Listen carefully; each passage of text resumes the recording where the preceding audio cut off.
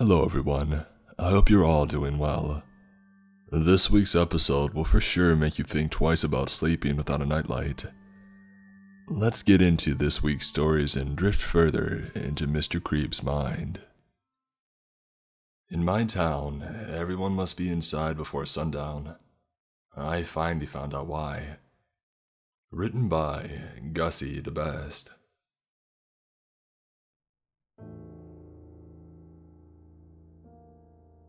When I was 14, my uncle announced to me that we would be moving to Wyoming. I'm not going to name the town for obvious privacy reasons. I was ready to move. Not because I was being bullied or anything like that, but I just wasn't a fan of the crowded population. And also, I wasn't a fan of the town. My mom was a single mom who gave birth to me from an anonymous donor. That part wasn't what made me hate the town.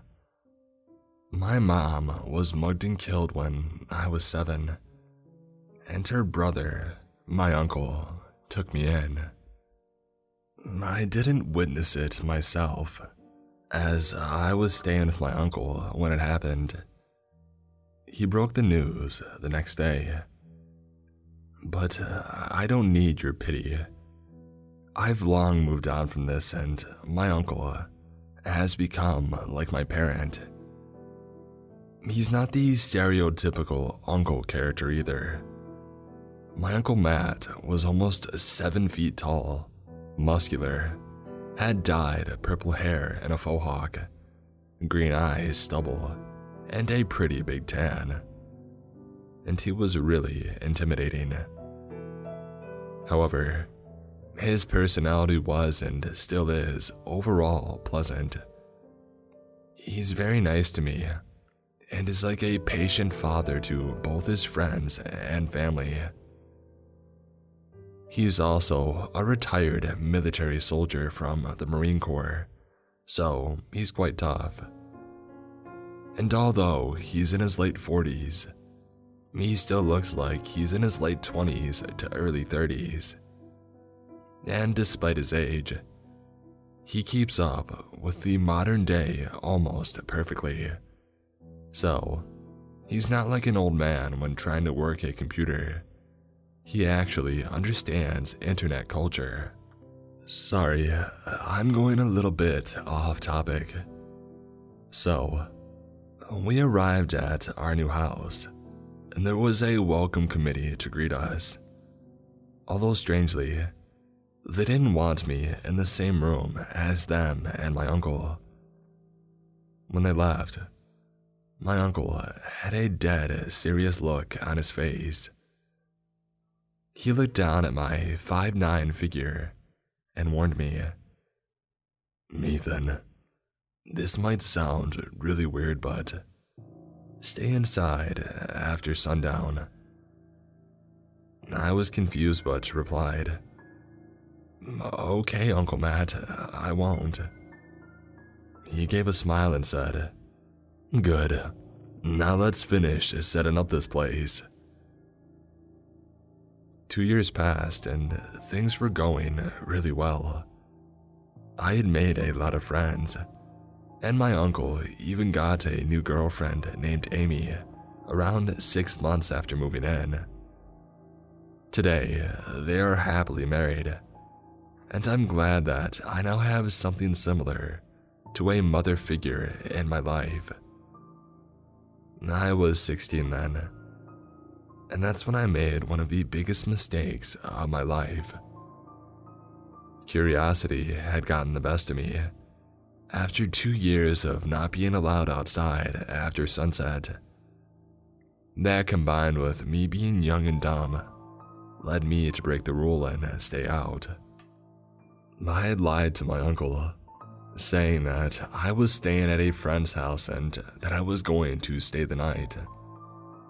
I even faked text messages with my friend just to convince my uncle. I left and waited until the sun went down. I then went out onto the streets. All the businesses were closed, and honestly, I was really tempted to rob the stores as there were no cameras around. But I came to my senses and I chose not to. The only place open from what I could see was the hospital.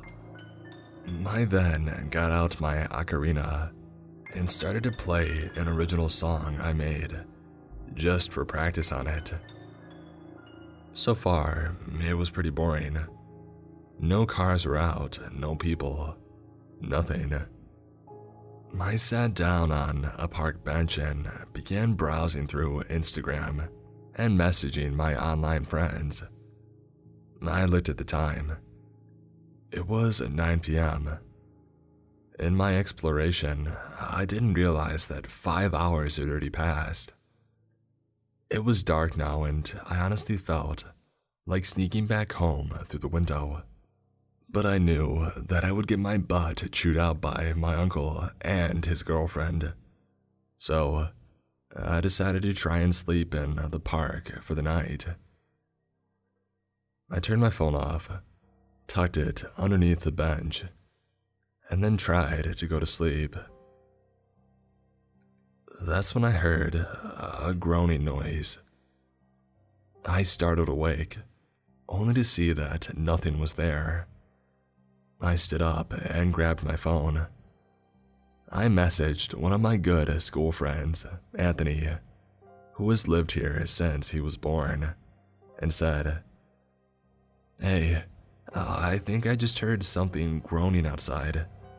Everyone's supposed to be inside, right?" A few seconds later, he replied, "Ethan, you're not supposed to be outside right now." I was startled, as he wasn't supposed to know that I was outside. He then followed that up with, promise me that if you see one of them, never look into their eyes."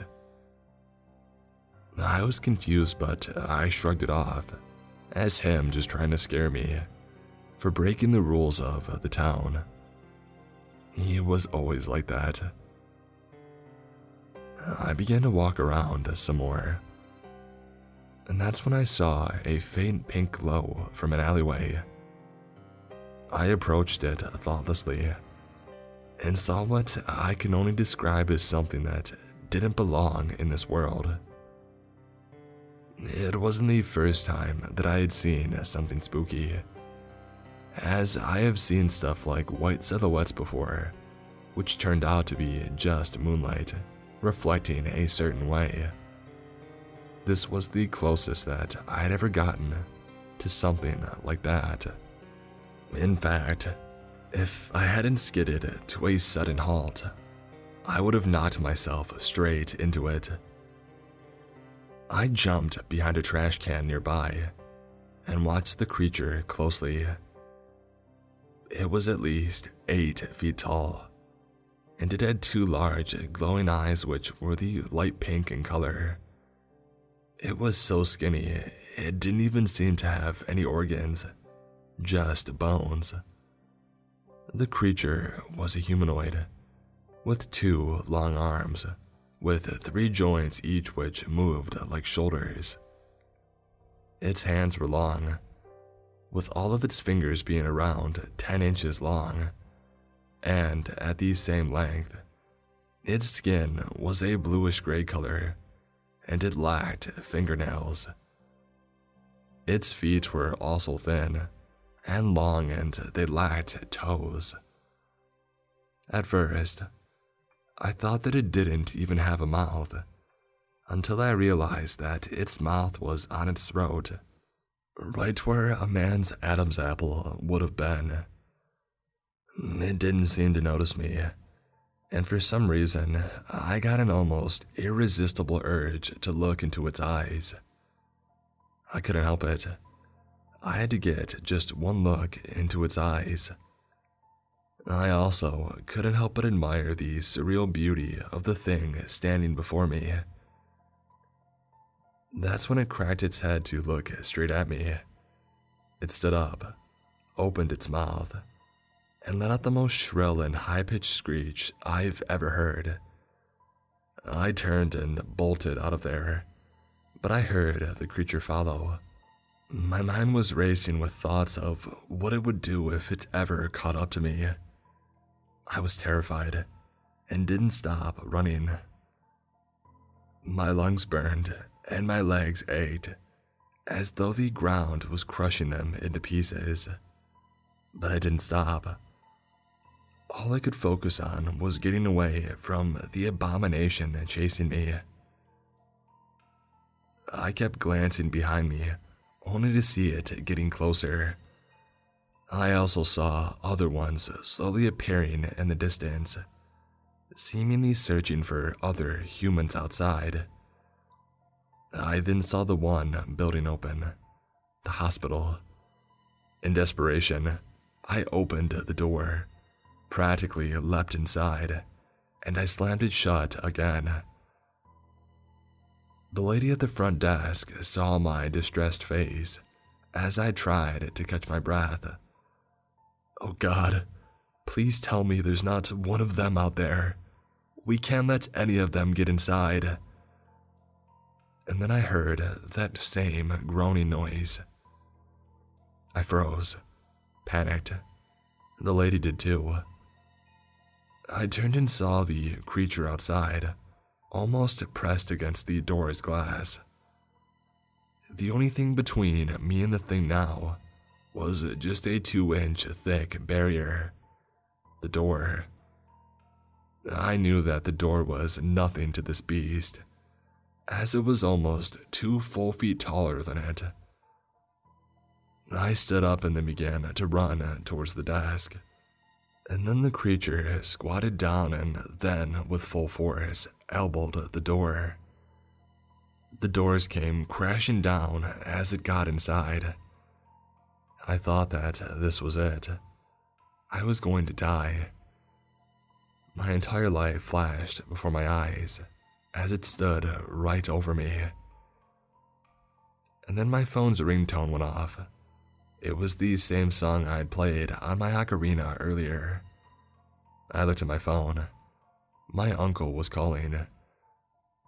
The creature then recoiled and screamed, seemingly in either fear or shock, possibly both.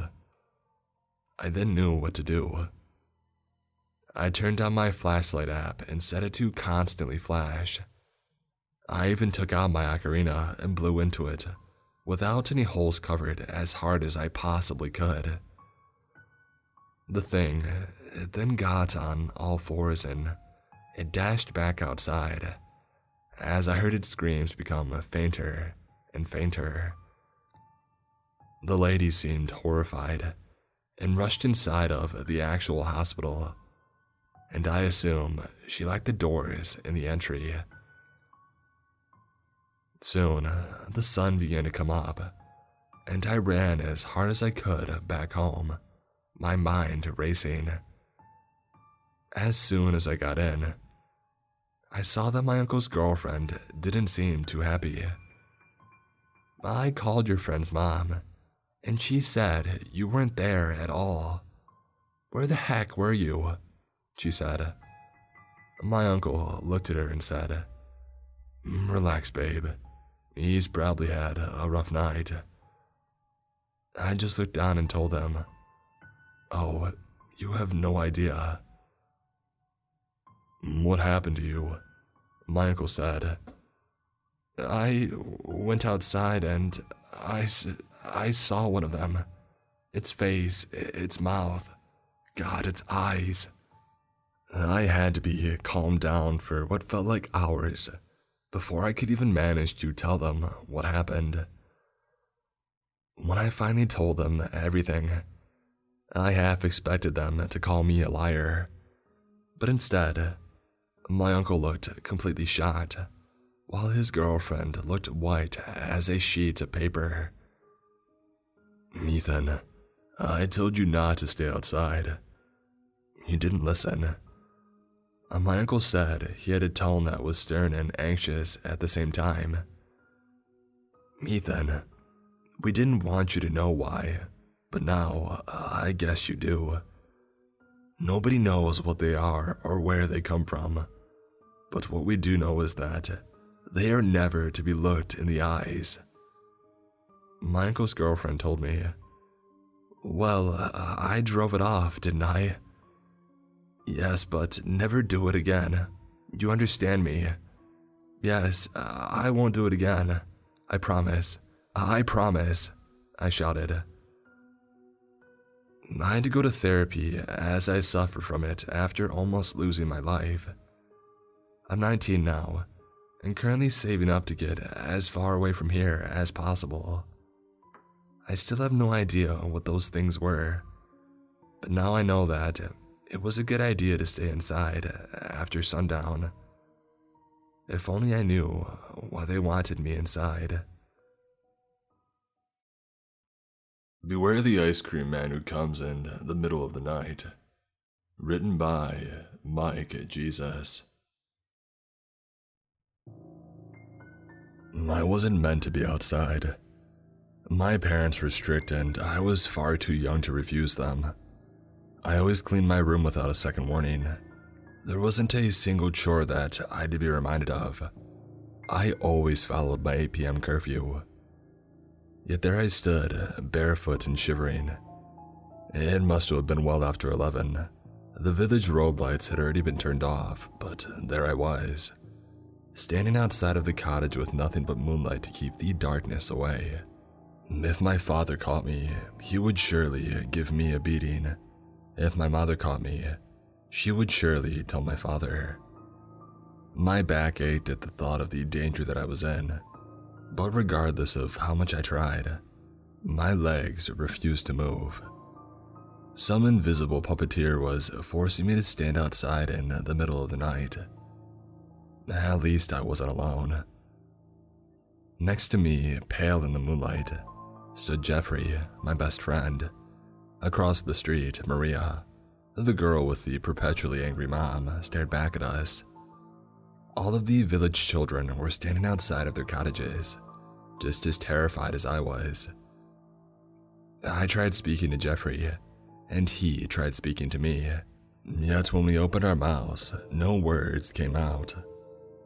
All the children of the village stood by the road, their jaws snapping soundlessly, begging for help that would not come. Slowly, creeping with an echo through the valley, it came. Mr. Mobino's ice cream truck. Mr. Mobino was the only ice cream salesman who would come to the village. All the children loved him. The jingle of his ice cream truck would always herald in a moment of happiness into the monotony of rural life. His frozen treats would cheer us all up on the grayest of days. It wasn't just because of the ice cream that every single child would chase after his truck, though. We loved Mr. Mobino because he wasn't like the other adults in our lives. He smiled and laughed and told us interesting facts about lizards, where our parents spoke of harsh winters and warned of a slim harvest. Mr. Mobino made us excited about the world that we lived in. He made every day exciting. He made every day sweet.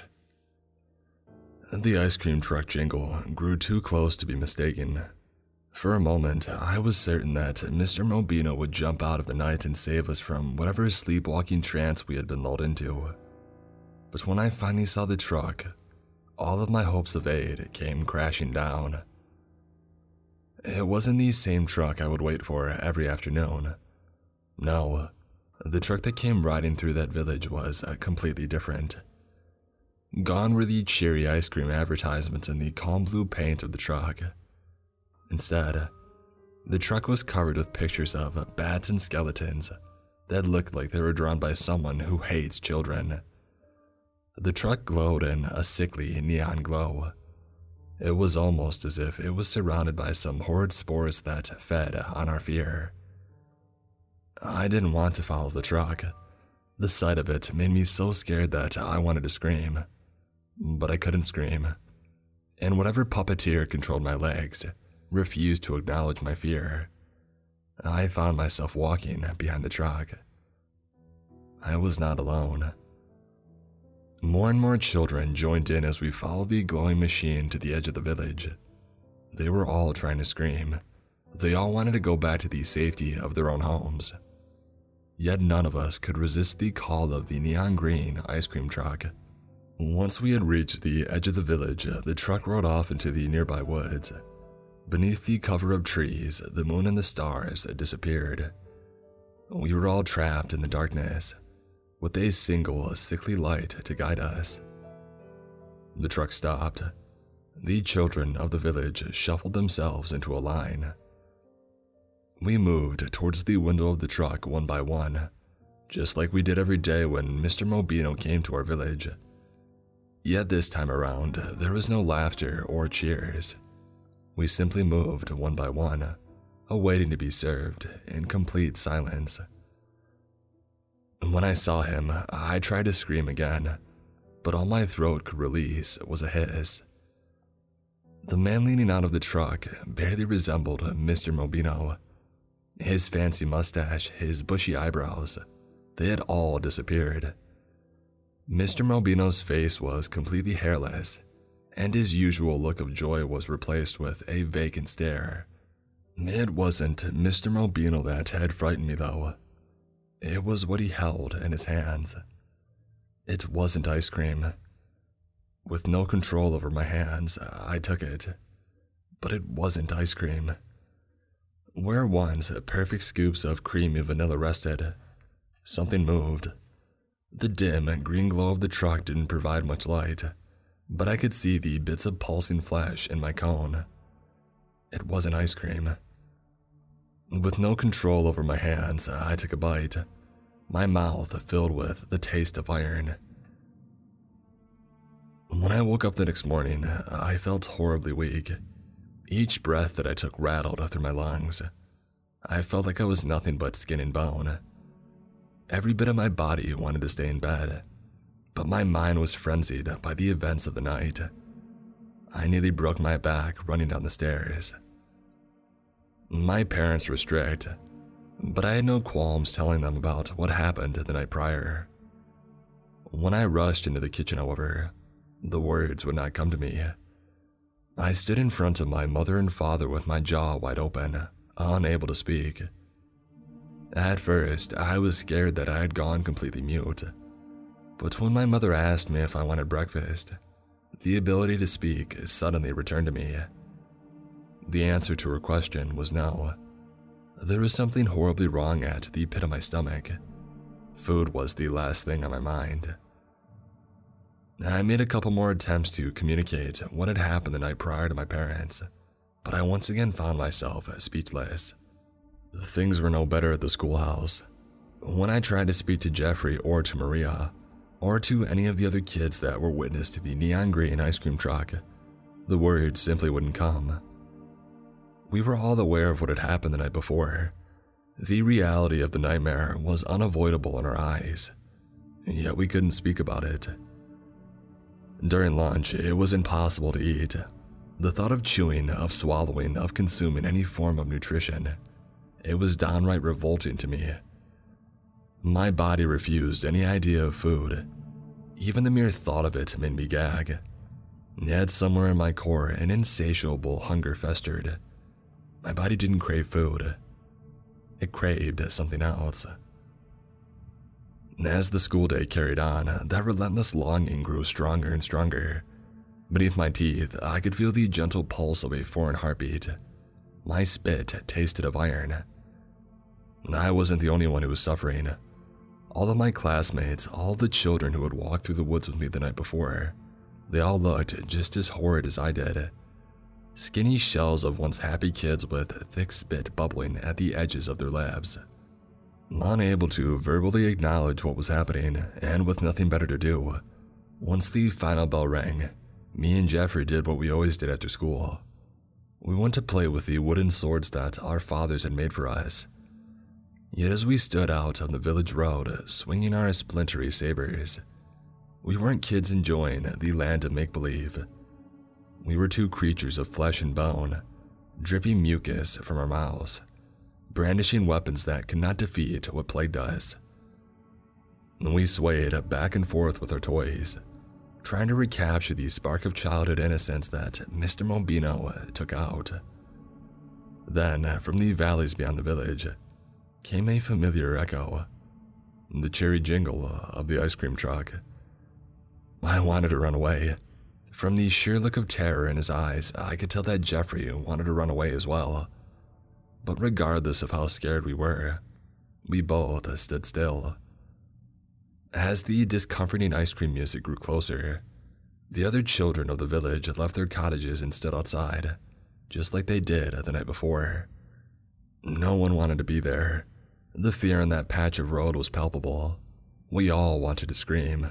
We all wanted to run away yet, when Mr. Mobino's truck rolled into the village, like desperate rats to the Pied Piper's flute. We all followed the truck. There was no laughter, there were no jokes. Mr. Mobino simply pressed the ice cream cones into our hands one by one and then drove off. His demeanor was completely different, but it wasn't just Mr. Mobino that had changed. On first glance, the ice cream looked just as creamy and delicious as it always had, but there was something wrong with it. My hands acted independent of my body. I had no choice in the matter of consuming the ice cream, yet just as the frozen treat approached my dripping lips, I saw it. Beneath the flakes of ice and vanilla, the scoops of ice cream moved. As my quivering tongue pressed against the ice cream, I could feel a heartbeat. The once delicious notes of milk and sugar were gone. The ice cream tasted of spoiled milk and metal. With each forced lick of the unsettling cone, the implacable craving that had been brewing in my chest disappeared, yet its absence didn't make me feel any better. It simply fortified the exhaustion in my young bones. I went to sleep early that night, hoping that the past day was just a momentary parting with reality. This wasn't the first time that my childish mind had gripped onto the unknown and suffered from it. My personal history was filled with monsters under beds and men hiding in shadows. Shortly after the September 11th attacks in America, I even found myself certain that the guy was hiding in the woods near our village. I hoped that the ordeal with the ice cream man was just another byproduct of my colorful imagination. I went to sleep early that night, hoping that I would wake up to a world that I could understand. By midnight, those hopes were crushed to dust. I wasn't meant to be outside. None of the kids were meant to be outside. Yet there we were, just like the night prior, scared, shivering and without a shred of control over our bodies. He led us to the woods with his truck shining through the night.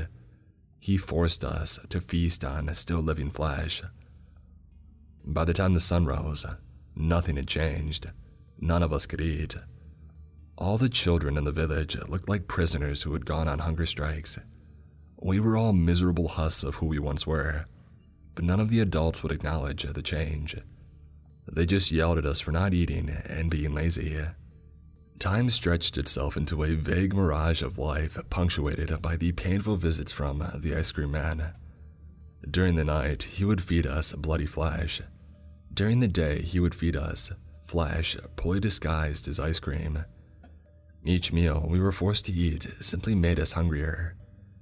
Day by day, Mr. Mobino's grasp on the village children grew into a suffocating stranglehold. We all bore the signs of starvation. We were all trapped in a horrid ritual of Mr. Mobino's making, yet all the adults in our lives were blind to it.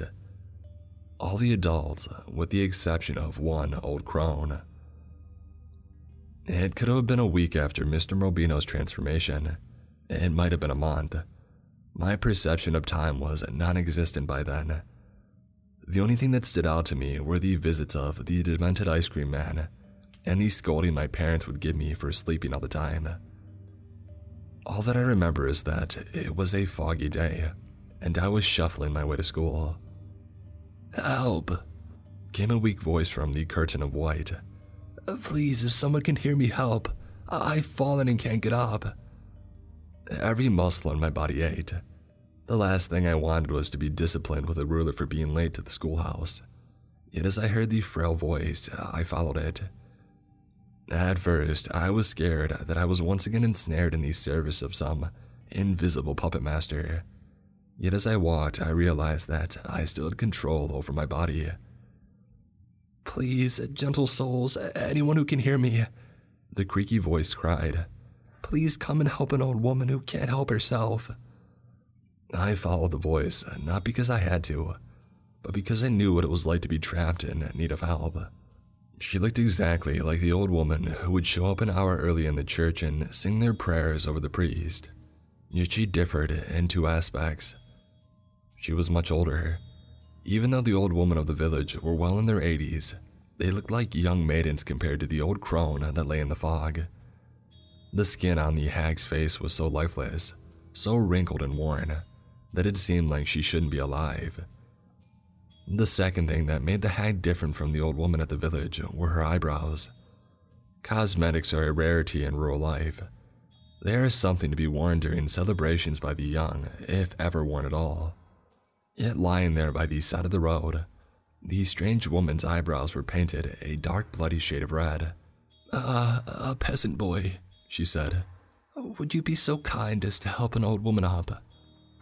The sight of the obviously fake crimson paint on the untouched ancient skin made me uncomfortable, and my tired muscles could scarcely hold up my arms.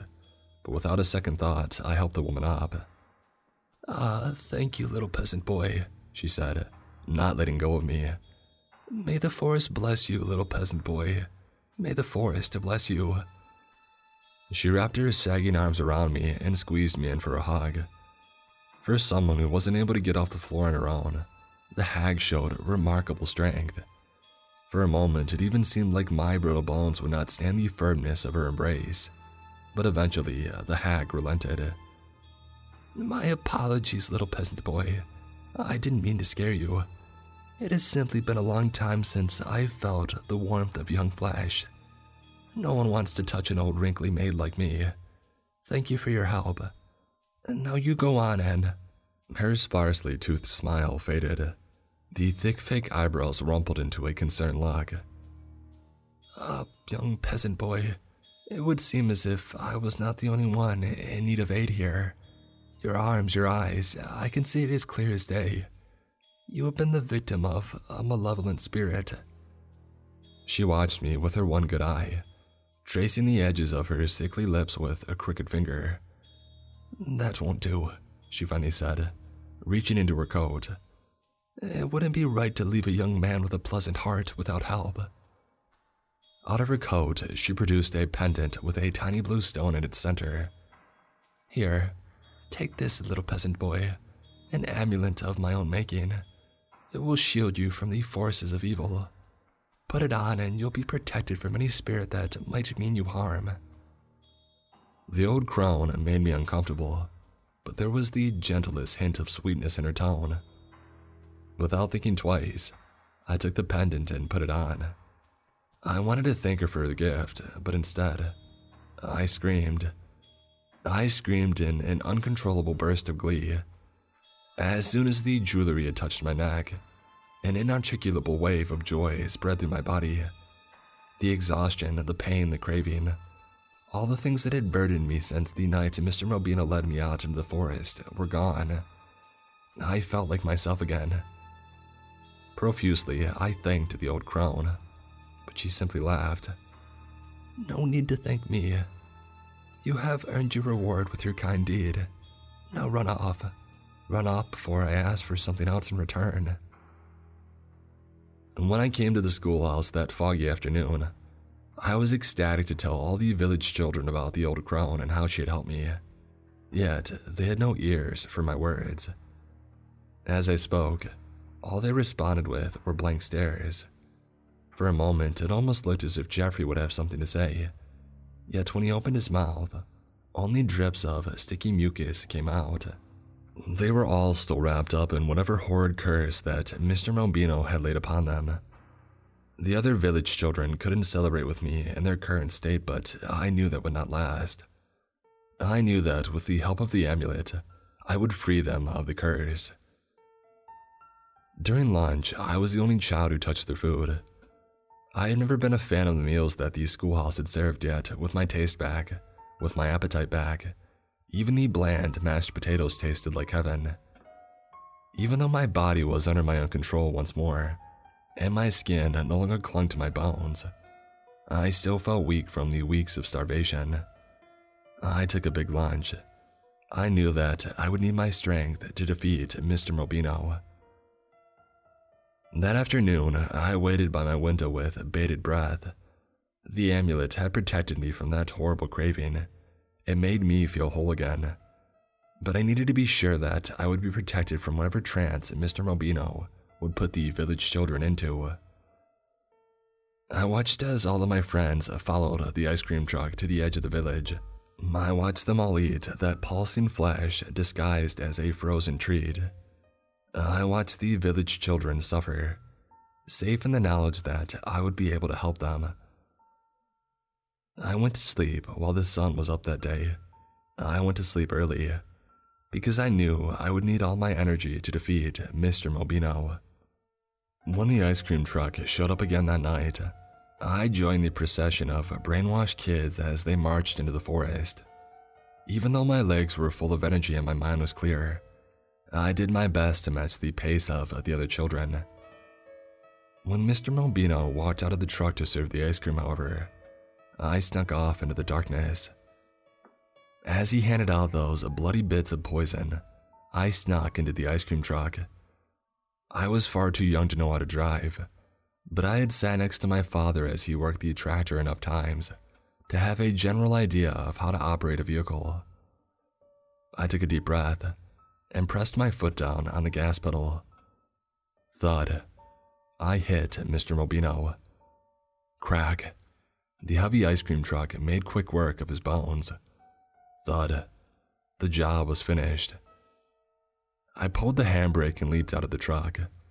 I was expecting the rest of the village children to cheer for me. I did defeat the evil ice cream man that was forcing us to eat flesh after all. Yet they didn't. They didn't seem happy. They seemed confused. They were all looking at Mr. Mobino's body. "He's dead, guys, can't you see? I saved you all," I yelled. All the children looked much healthier than before, but they were still terrified. When he opened his mouth, a bunch of spit slid out, but eventually Jeffrey managed to speak. "I don't think Mr. Mobino is dead." He wasn't. The ice cream man's body started to twitch. The green hue from his truck grew brighter than a spotlight. In that blinding light, I saw Mr. Mobino's body transform. His arms popped out of their sockets. His jaw morphed into a monstrous maw. The clothes he wore ripped beneath the strain of his new flesh. He was no longer the friendly ice cream man we grew up with. He was no longer a man. Before us stood a giant beast. Its single yellowed eye darted through the crowd, searching for me. Mr. Mobino's two human arms split into a octet of dripping tentacles, which floated around looking for a target to grab. The beast's jaws snapped with anger, bloodying themselves in the process. The bigger the monster grew, the brighter the neon glare of the truck got. The silhouettes of the other children scattered through the rays of green. "I see you," the beast boomed. "I see you, and you will pay for what you've done." If it wasn't for my big lunch, if it wasn't for the nap that I took, I would have not been able to jump out of the way of the beast's lunge. Yet, with my energy reinvigorated, I was able to jump away in the nick of time. The beast raised its horrid maw, spitting away bits of earth and blood as it roared again. Its flesh pulsed with unspeakable power. I knew that I could not defeat the creature on my own. Yet, just as hopelessness was about to set in, I noticed that the neon light stemming from the ice cream truck was beating in tandem with the pulsing monster's body. The truck was the source of power for the horrible creature. As the beast raised its maw to once again leap at me, I did the only thing that I could think of. I slid under the truck. With one swift motion, the abomination that was once Mr. Mobino wrapped its jaws around the truck and swallowed it whole. With even greater intensity, the beast roared once more. But then it stopped. As if something had been caught in the monster's throat, the angry roar soon turned into a choked whisper. The creature threw itself from side to side in a furious last effort to destroy me, but I was quick on my feet. With every blind lash of its long appendages, with every missed bite with its massive maw, the beast grew smaller and smaller until it ceased to exist. With my work done, I started to make my way home alone. When I got outside of my cottage, however, I found a crowd of children waiting for me. "Thank you for saving us," Jeffrey said, and then he hugged me. Years later, when I bump into anyone from the village where I grew up, we always compare notes on how life in the wider world has been. Some of us have been successful, some of us haven't. Some of us have big families and some of us don't. Some of us are happy and some of us struggle. But one thing is universal. None of us have ever touched any ice cream since the night Mr. Mobino took us out into the woods. There is a scavenger hunt in the London Underground that is not what it seems. Written by Kyle Harrison.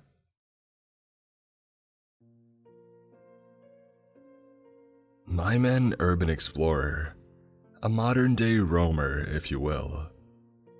Been doing this since my 21st birthday, thanks to my best friends Nick and Joe introducing me to the vast underground network of abandoned tunnels that covers almost all of London. There hasn't been a moment of my free time that I haven't spent in that darkness. To me, the grime and the filth and the decay are a testament of history. We as explorers get the chance to step backward into time and see forgotten parts of our civilization when we do. It's beautiful and haunting. It's a part of me that I never thought that I would need to give up. But then Nick had an accident. One dive into a twisting part of a railway tube that had been closed off for the greater part of 30 years led to him being trapped under debris for almost 6 hours. We had to contact paramedics to come down there and to pry him out, which was a whole other ordeal. They managed to get him out, but also fined him for unauthorized entry into a quarantined area. He lost both of his legs and all of his dignity. Needless to say, he was never the same after that. Joe said after that he didn't have the drive for exploration anymore. I know we have always respected the fact that this stuff is dangerous, but man, seeing what happened put things into perspective for me. I have a wife now, a kid on the way. I don't think I'll be going down there again, he admitted. Gradually, I moved on as well, trying to forget about that part of my life. It's hard though, to give up something that you love. I realized just a few weeks back that I still hadn't forgotten because I saw a flyer on one of the side rails leading into the tube that instantly sparked my interest. For the unsuspecting passerby, it likely looked just like a dozen other adverts that covered these subway walls like graffiti. But I recognized the telltale signs of urbex. There is a picture of one of the abandoned stations that I had visited before, followed by an enticing offer to participate in a scavenger hunt for a prize. Come to this location for more details, the message read. The prize was said to be at least 20,000 quid, a pretty penny in these trying times to say the least. I decided to check it out that day after work. Getting there was half the battle. I had to get off at a station alone, and had to bribe one of the railway officers to let me go anyway. Ain't nothing down that way. You'll just be going in circles, mate, he told me. Then it's my money to waste, isn't it? I told him. I wanted to give myself a boost of confidence to keep going. Part of me actually wondered if this was some sort of scam, but another part of me suspected that this was likely a game runner for an internet sensationalist, and that made me even more interested. These sorts of puzzles were what attracted me to the intrigue of urban exploration in the first place. Soon, I was in the abandoned station.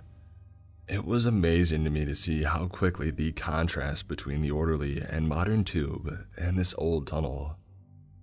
I was back to my old roots. I walked a ways further, my smartphone casting light into the gloom as I made my way up to the platform. In ages gone by, a subway trolley would have picked up passengers here, but now it was only covered in trash and decay. Then I heard a noise. "Who goes there?" I said instinctively, shining my light toward the sound. A younger woman raised her hands up defensively. "Don't shoot," she shouted. And then she saw that I wasn't a cop and commented, "Oh, you must be here because of the flyer too." I relaxed a bit, realizing she was an explorer like me, and commented, "Are we the only ones here?" "So far, and I've been trying my best to find this first clue, but so far, all I've found is dusty footprints," she said, shining her own phone near the part of the platform where she had been standing. "Those look pretty old, but maybe the hunt isn't about finding items. Maybe we have to take pictures of things and then send them to that QR code," I suggested. I showed her that I had taken a picture of the flyer and explained, "That little square at the bottom takes you to this supposedly blank website. But I bet if we uploaded a picture that we made it here, maybe it would supply us with the next clue." "That's pretty smart," she said. We did it, and just as I had anticipated, our next location popped up. This one didn't look familiar at all. In fact, it looked a lot more ancient than where we stood now. "Oh, that's not far from here, but we will have to do a bit of splunking," the girl said, and offered me her hand and said, "I'm Claire, by the way. I guess we are partners in this mess now." "Jessica," I offered back as I checked my battery life. I hadn't anticipated being down here so long, perhaps hoping the next hunt site would be in a different tunnel entirely, and I started to inwardly panic. Flashbacks of Nick popped into my head as well. I didn't want to wind up down here with no chance of rescue. No one would even know I was here, I thought anxiously. But the intrigue of this mysterious game was too interesting, so I let my judgment lapse and followed Claire toward an open hole in the desolation. "It's a long way down, Jess. Buckle up," she advised as she tied the rope to a piece of old steel and shimmied down into total darkness. I slid my phone into my pocket and wrapped the rope around my waist to get down as well, trying my best to not be concerned that I was being led into a pit by a complete stranger. "I've done this 1,000 times before with Nick and Joe," I told myself as I tried to see where I was going. But it wasn't possible. I felt like the void was going to last forever. And then I had the brilliant idea to try and use my phone for light again. That was sarcasm, because as I reached for it, my cell fell down below, and I heard it snap in half on the concrete. "Claire, I hope that didn't hit you," I said as I hurried down to find her. But there was no response. I stood there in the dead silence, and waited to see if she would respond after a few more calls. And then in front of me, her smartphone lit up and I held my breath. Someone had knocked her out, leaving the stranger in a crumpled mess with her phone trying to dial 911. Except that I soon saw there was no signal down here. I took the phone and used it to look around, desperate to see if I could identify Claire's attacker. All I could see was a figure, standing at least 6 feet tall in the gloom. It was enough to make me scream in shock as I decided to run. Immediately though, I second-guessed that plan. If I went further down this path, I had no idea if I would ever get out again. I turned around to face the stranger and decided to try and bluff my way out. "Don't come any closer. I have a weapon," I shouted. All I heard in response was laughter. And then I realized that the shadowy figure was not alone. First, I saw 2 tall shadows moving forward, and then that split apart, and I realized that there was at least half a dozen tall men. They circled Claire's body, and I watched in paralyzed fear as they tried to come toward me. My only option was to hide. I turned off her phone immediately and felt around the corridors of the tunnel until I found a bit of debris to crouch under. I could hear them talking amongst themselves, a dastardly plan being revealed as they talked about us. "How many others did you see?" one man asked gruffly. "I saw a girl go this way, but she might have gone into the next tunnel. It's a maze down there," the second said. "Dang it. We need to get this supply back to the boss by nightfall. Well, we should get cover again. There might be other people coming down here from the flyer," the first man said. "Take the one out the back way. I'll keep searching. We need to make sure that blood is cleaned up before the next batch comes in," the third man said. I held my breath. They were going to take Claire, and if they found me, likely do the same. Possibly to be sold off into something the way that they were talking. It made me sick to my stomach to imagine that they used the hobby that I loved to trap people just like me. I placed my hands down on the ground, searching in the darkness for something to defend myself with, and I finally grabbed a hold of a sharp rock. And then my other hand touched one of the men's boots. I froze, hoping that maybe he wouldn't realize that it was me below in the shadows. "Hey, I found her," he shouted. Instantly, I struck, slamming the rock against his leg. "You son of a..." I crawled up from my hiding spot and kept the rock in my hands, watching as several men ran toward me, with large searchlights on their waists to guide them. They came here expecting untrained and innocent tourists. It was now my chance to rescue Claire and show these idiots a thing or two. I kept the rock close to my face and swung my fist randomly, jabbing and bashing against them as I kept running toward Claire.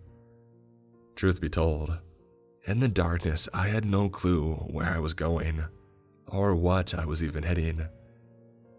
I kept hearing them shout and cuss as I didn't stop swinging. My mind flashed into Nick and wondering what he would do if he were here. Then the last one fell, and I used their searchlight to find Claire. Carrying her close to me, I looked toward the cramped entrance where the men had come from, and started to limp with her body weight against me. The next corridor was even more run down than where we had been trapped at, A slope of trash and debris that had clearly been sliding downward for years. It looked like it was about to cave in. I carefully held on to my new friend as we climbed, holding the phone out in front of me for light and hoping to get a signal. Then finally, a single bar showed up, and I made a call to emergency services. "What is your emergency?" the paramedics asked. "Hello? Hello. My friend and I are trapped in the London tubes, deep under the city. I don't know where we are," and I paused as I pushed for the GPS location and I sent it to the authorities. "I've sent you our location. There are people here trying to hurt us. Please hurry," I said. I heard behind us the men starting to wake up and come towards us. I couldn't stop climbing. I couldn't look back. We actually didn't meet the police until we arrived at the main subway. They couldn't find a way down. We had come out through an old sewer line. Altogether, there were 6 men they arrested, all connected to these same disappearances, just like I had suspected.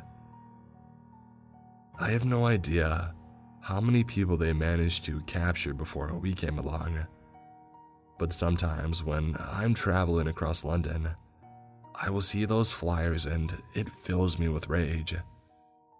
I toss them and shove it under my boot, but I know that it may never be enough.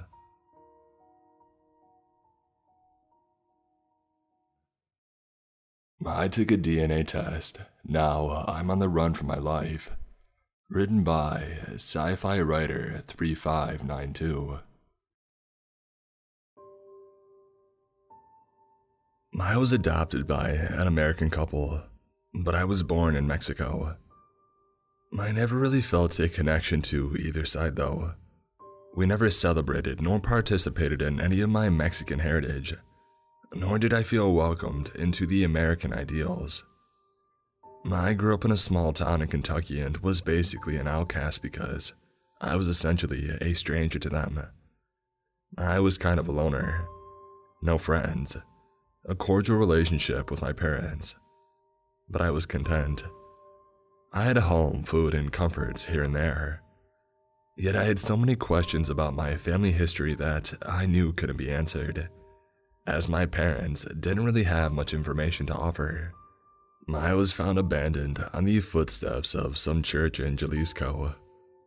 But there was that yearning to find my biological family, or at least some semblance of my family history. So, for my birthday, I asked for one of those kids. I can still remember our conversation. "Sweetie, are you sure about this?" my mother asked. "Yeah, we just don't want you coming in with unrealistic expectations," my father interjected. "Yeah, I'm pretty sure," I remember replying. "No matter what though, you guys are my parents and my actual family. I don't have any expectations, honestly. If I think my biological family is not what I was looking for, I'll just move on. I need this, please," I pleaded. God, I was so dumb. Eventually, my little spiel got into their heads and further encouragement from my therapist solidified my parents' agreement. I got the kid itself sometime during February. It was nothing special. The instructions just said to spit into the vial and chip it out, and I would get my results in a couple of weeks. I remember the wait for my results. I tried to hide my excitement, but every night I would imagine this scenario, where I would end up related to someone really cool and famous or whatever. Every night I would check my email in hopes that it would come in early. And then one morning I awoke to see the message. "Congratulations, your reports are ready for viewing. If you have any questions, please call the number below." I quickly logged onto the website to see my profile. There was a global map with the highlighted countries where you had possible ancestry. In my case, every country was highlighted. I had such a small ancestry from every possible location on the map, but there was a chunk with 20% that was left untraced. As interesting as that part was, I was more interested in the relatives section. I've heard of people finding up to hundreds of different relatives, even if they were far removed. But upon clicking the relatives section, all I got was the message, "No relatives available." You can imagine my disappointment. I spent the entire day pretty disheartened, and my parents tried to cheer me up that day, but it felt like there was a piece in me that questioned if I was going to be truly alone in this world. I'm not disparaging my parents or anything, but at the time, I believed that blood meant something. That Saturday, I finally decided to put all that aside and go out to dinner with my parents. We went to a cute little diner and just sat there talking about the next steps. "Sweetie, I got into contact with a private investigator. His name is Jason, and I forgot his last name, but it was something Russian," my mother insisted. "How did you forget his last name already?" my father interjected. "Is that the point, Richard?" my mother replied. "Wait, you guys would really do that? Isn't that kind of expensive?" I asked. "Nick, sweetie, don't worry about the cost. I just want you to stay focused on your grades and we'll make sure to find your parents or any relatives. I already gave all the information to the PI, and he said that he would get into contact with us soon." "Wait a minute, how do we know he didn't just take the money and run?" my father questioned. "Because he didn't charge us just yet. And besides, I looked through his reviews and asked around and he got glowing recommendations. I felt like a total spy meeting up with him." My mother giggled as she held up a glass of wine and sipped it. The rest of the night went by smoothly, and we called it a night once my mother was a little tipsy. As we passed red light after red light, I couldn't help but notice this black SUV trail us on the way back. Ordinarily, it wouldn't have caught my eye, but once we had made our fifth turn, it did raise my eyebrow. But right as we pulled into our driveway, it drove past our house. We lived on the outskirts of the town and our road was another way in and out of the town, so I chalked it up to a mere coincidence. Although our part of town was more secluded, it wasn't all that uncommon for cars to pass by. The morning after, we went about our usual Sunday and went to Mass. As usual, the priest ranted about another problem plaguing our world, and it would have been another usual Mass service. But I noticed that we had received new people in our congregation. A very old, shriveled-up man in an elegant tan suit sat right next to a pretty blonde in a gorgeous sundress at the very last pew. That made the rest of us seem like we were beggars dressed in rags. The man had a strange tattoo on his neck, which wouldn't have been visible, but the collar of his shirt was slightly open, exposing it even more. At the end of the Mass, my parents wanted to go up and introduce ourselves, but when we turned around, they were gone. "That's kind of weird," my dad pointed out. "Oh, maybe they're just shy. If we see them next week, we'll invite them over for dinner or something," my mother insisted before going off to speak to the other members of the congregation. We were there for a while and eventually I got bored, so I went to go wait in the car. As I sat in my dad's car, I couldn't help but notice the same couple sitting in the same black SUV that trailed us the night before. Or at least I thought it was the same car.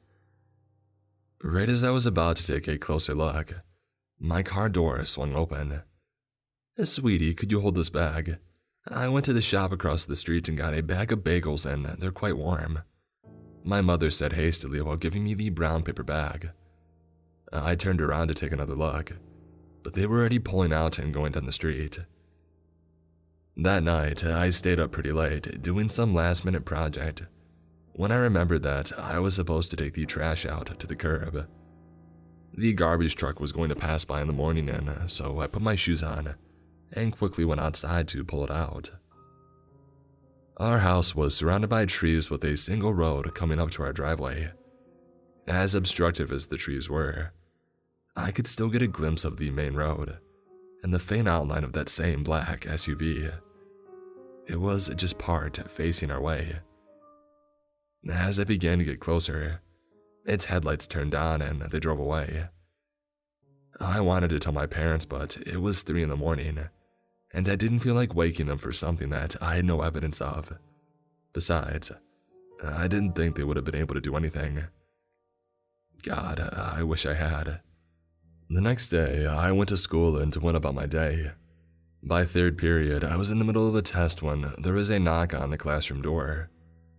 The principal stood there with a dean talking on his walkie-talkie. He motioned for the teacher to step outside with him, and the dean came in, hushing us to be silent. "Focus on your exams," he said quietly while looking down at his shoes while avoiding eye contact with anyone. "Nicholas Johnson," the teacher asked loudly. I could feel every eye on me as I looked over at both of them. "Could you come out here for a second?" she asked in a weird tone. I started to get up, feeling awkward that everyone had suddenly remembered my existence. "Oh, and bring your stuff with you, baby," she quickly added. I stepped outside with my things and started to follow the principal and the teacher herself, our footsteps echoing through the quietness of the hallway. We stepped inside of the cold office where a brunette woman in a black blazer was sitting. They motioned for me to take a seat while they all sat down. "There's no easy way for us to say this, but there was a fire at your home this morning," the woman spoke. "Unfortunately, there were no survivors. Both your parents had passed away. I'm sorry." And with that sentence, I felt the world stop. It was as if everything had gone silent before coming down and crushing me. "I am truly sorry," the woman said while everyone else in the room stood quiet.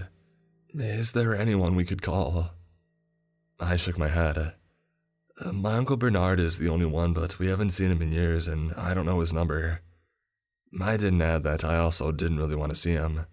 Considering the last time we saw him, he was off on a drug binge. He was a former veteran that resorted to unsavory medications. The woman nodded before handing me a tissue. "Here, wipe your tears away and we'll figure this out, okay?" I just nodded and took the tissue. I didn't even realize that my eyes were teary. "So what do I do now? Where am I going to stay?" I asked. "Well, because you still haven't turned 18, you'll be placed in a group home temporarily. That's actually where I will be taking you as of today. Once we get there, we will discuss all the details and get into contact with your parents' attorney. Is that okay?" No, it wasn't okay that my parents were dead and now my house was burned down, but I merely nodded. She discussed a few more details and the teacher along with the principal, escorting me out into her Prius. After a couple of hours, we ended up in an ugly, gray facility. It seemed more like a prison, to be honest. There were big steel gates blocking the front road. "This seems a little extra for a group home," I said, looking around to see if there was anything around. It looked like it was even more secluded than our town. Come to think of it, our town was small, but it wasn't that small where we had to drive hours away for a group home. "Don't worry, it's perfectly safe and your parents' attorney will probably be inside," she reassured me. "Wait, did my parents even have an attorney?" I asked. "A court-appointed social worker will be arriving soon," she said, pulling up to the gate which automatically opened. It was as if they were already waiting for us. Once we stepped inside, I realized the place looked strange. It actually did look like a prison. There was a front desk and several men in security uniforms walking around. The woman emerged from a nearby door holding some kind of hospital gown out for me to take. "Here, you will change into these in that room over there. There will be a basket where you can put your personal possessions into and come out when you're ready," she stated in a hurry. I went into the room to change. It was rather small, no bigger than one of these store dressing rooms, and there was a small metal bin where I put my clothes and my bag. I put my phone into the side of my boxer briefs though. There was no way I was going to put that into the bin. The gown was baggy enough to hide it. I'm no social worker, but there was something too strange about all this. I stepped out of the dressing room, and before I knew it, guards came out of the sides, grabbing onto my arms. I tried to fight them, but the woman pulled a syringe and stuck it in my neck. After that, I blacked out. I woke up in a tiny empty room, like a psych ward. I was in a straitjacket and the room was all padded up. Where was I, and what was going on? I tried to wiggle and feel my phone, but I realized that it must have been taken by them. Dang it. Hey, let me go. I don't know who you are, but I have rights. Let me out of here. I yelled out, trying to bang on the door. Hey, can you shut up? A muffled voice yelled out. Who's there? I responded. I'm next door, so you can't see me, but there's a vent in the ceiling that carries your voice. They spoke. It sounded like a male, but I wasn't too sure. Why are we in here? Oh, I asked. Are you new? He asked. New to what? What's your name? He asked. Nicholas Johnson. Oh, that's a new name. I haven't heard of a Nick. What kind of person has never heard of a Nick? That's the most basic name there is. My name, well, official name is Test Subject 1830, but you can call me Jack. Test Subject? What do you mean, Test Subject? What is this? Oh, this is a collective facility. I'm not too sure about all the details, but they track and gather anyone with special DNA. Special? Yeah. So you know how there were different types of human species like Neanderthals, Homo sapiens, and that last one, which I never learned the name of. Something like Denizen. Small humans. Barely. Didn't they go extinct like thousands of years ago? Well, sort of. They disappeared, but there are still traces of them in our DNA. Well, that depends on the population. Anyway, there was another species of humans known as the Anunnaki. They weren't anything special and they went extinct as well. Okay, so what does that have to do with me? Well, so the standard DNA is made up of 4 sugars: adenine, guanine, thymine, and cytosine. These combinations make up our genes. But the Anunnaki had another sugar molecule or something like that called ambromin. Ambromin? Yeah, it's undetectable unless you know what you're looking for. The general public doesn't even know about it. Only the collective has information about it, and they keep it very tight-lipped. So how do you know about it? I've lived here all my life, well, most of it. I think I was born somewhere in the Philippines. I barely have any memories of that place though. Every time they harvest for me, I forget more and more. What do you mean harvest? Harvest. They need to extract some of our bone marrow and utilize these cells or something like that. I'm not sure. Harold always gets fuzzy with the explanations. Sometimes I feel like he tries to confuse me. Or maybe he's confused himself. Harold? Yeah, Dr. Rigo. He's the guy in charge of the extractions. I've known him since I was little. How old are you? I'm not sure. I asked Harold once and he said somewhere between the age of 18 to 20. So when do we get out, or when does this end? It doesn't. What do you mean? But before he could finish his sentence, my door swung open, and a couple of security guards burst in. Once again, I tried to fight back, but they stuck me with whatever it was that was knocking me out. When I woke up this time, I was lying in a hospital bed with several restraints. Whatever it was they were giving me was making me weaker and weaker. I looked around and saw that I wasn't alone. There was a giant light on top of me, like those of a dentist office. The room was dark, but I could make out a large glass mirror with several people standing behind it. One of them was that same pretty blonde woman who I saw at the mass service, and there were several others standing around with her, including the man who came to the service with her, only he was now several years younger. At first, I thought he was related, but when I squinted my eyes, I saw that he had the same tattoo. I'm still not sure how that was possible.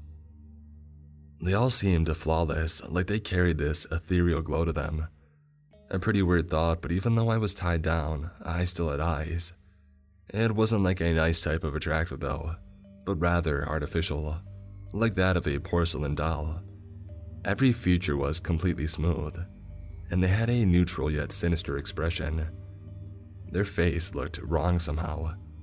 It was as if something had combined the words most beautiful people and pasted them onto a mannequin. I felt the bed tilt forward to the point where I was straight up facing the glass window. I heard footsteps coming near me and I heard the movement of surgical tools. "Don't panic, it'll only be a second.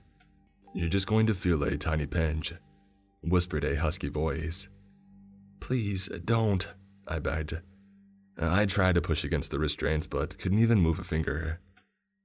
"I'm assuming you're probably trying to move. I can see it on the heart monitor. But don't worry, the nerve blocker will prevent you from hurting yourself."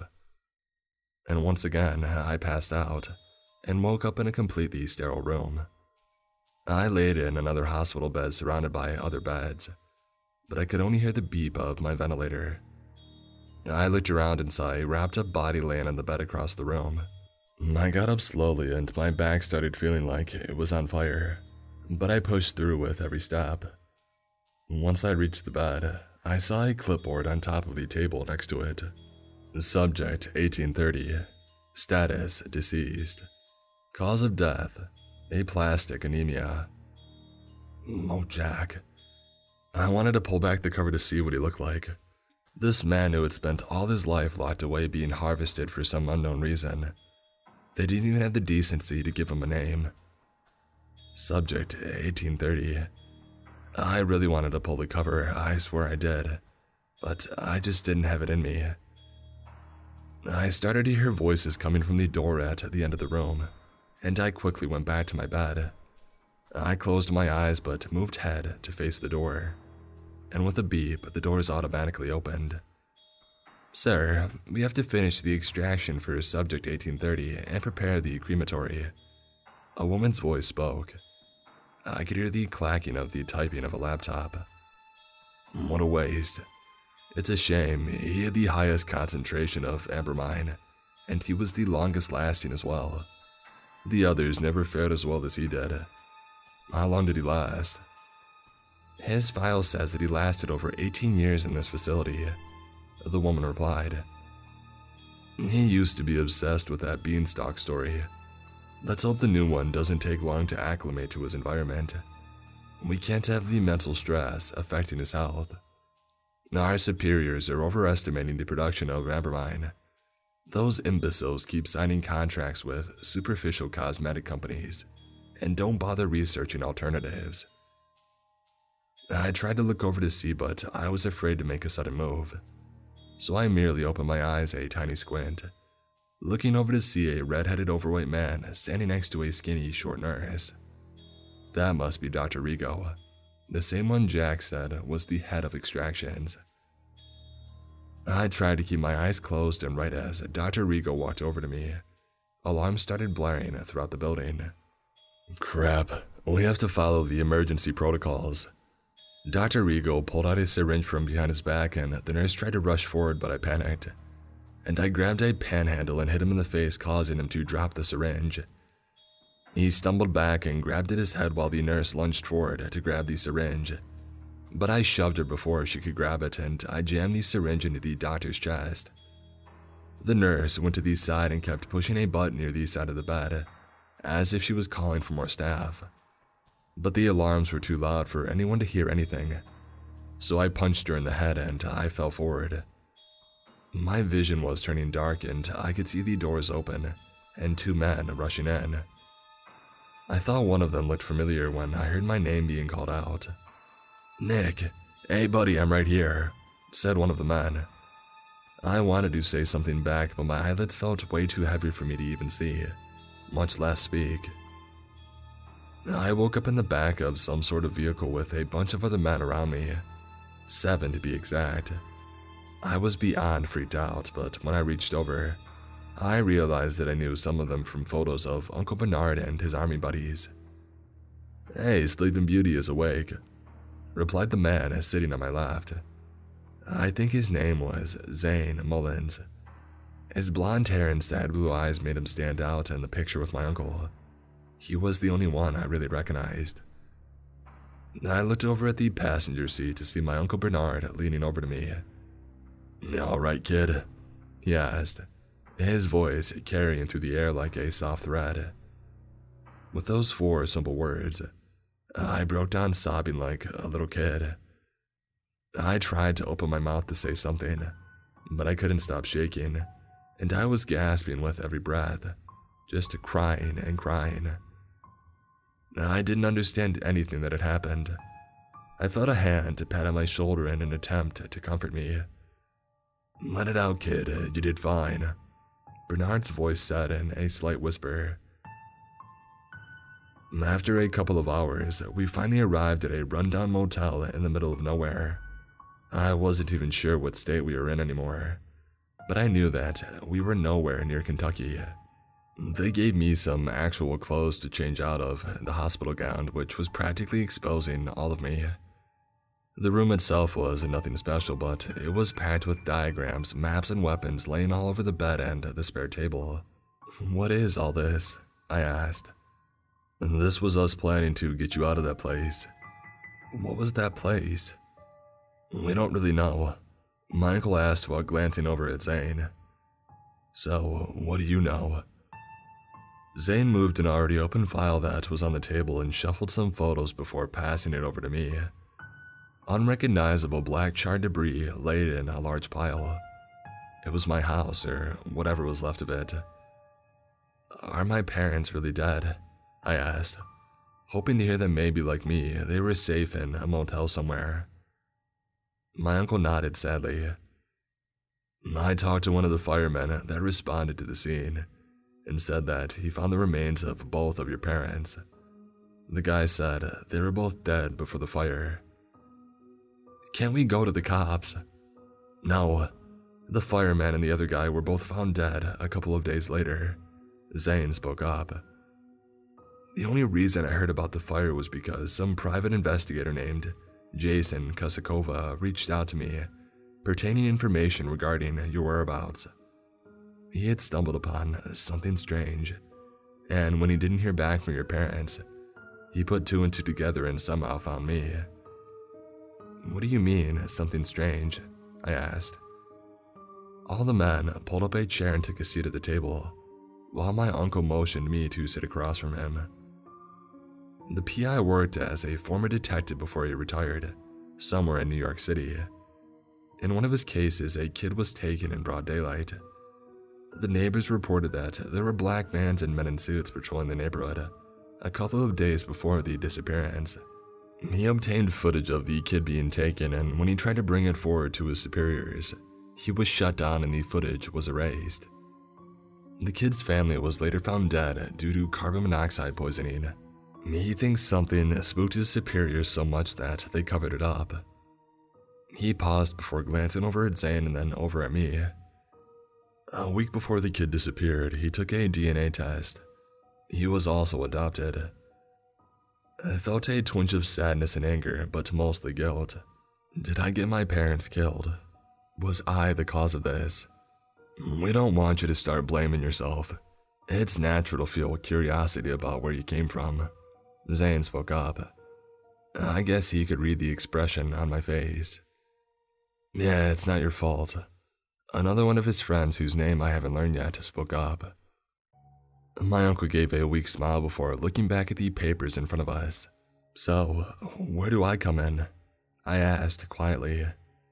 After the PI heard about the fire, he quickly combed over all the surveillance footage from nearby locations and found these. He pulled out a couple of photos, and upon closer inspection, it was the same old man and woman in the sundress that was at the mass service, in my extraction or harvesting, whatever it was. I looked over at my uncle, allowing him to continue. He gave them over to another guy that ran them through some fancy computer software, but he didn't just find their identities, a whole bunch. What do you mean? Like various different identities and aliases that span through different time periods. It doesn't make sense, but somehow they might be older than they look. We all thought it was maybe some weird resemblance or relation, But when we looked closer into their identities, we realized it was all fake. Nothing to them, just cardboard cutouts of what a person is supposed to be. Their current identities are Francine and Thomas Winton. On paper, they seem well-rounded. A bunch of fancy education and charities, but when we verified them, nothing came up. I know it didn't make sense to them, but I wanted to wait a bit before I told them my side of the story. Somehow, they just came to be and used their money to form a biotech startup. Zane shook his head before gulping down a glass of water. Nothing about it makes sense.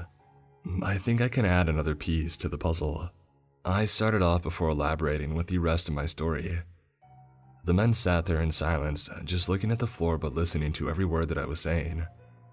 By the end, we sat there in silence, dwelling onto the overload of information we had all learned. If what he's saying is true, they're probably using that DNA stuff to track down individuals with whatever that thing is and using it to rejuvenate themselves, my uncle stated. I don't understand any of it. The science doesn't make any sense here. Another one of the men spoke up. Regardless of the science, one thing is for sure. They have enough money and power to hunt us down eventually.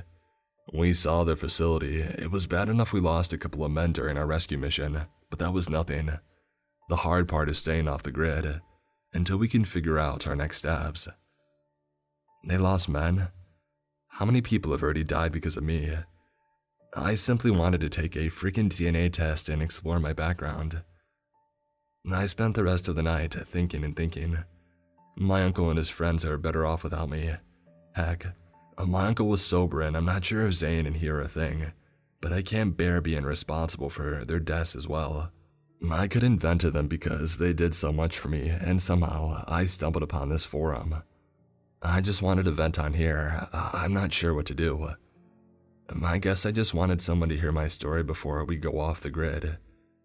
Maybe I should just hand myself over. My husband sneaks out every night when he thinks that I'm sleeping. Written by Sci-Fi Writer 3592.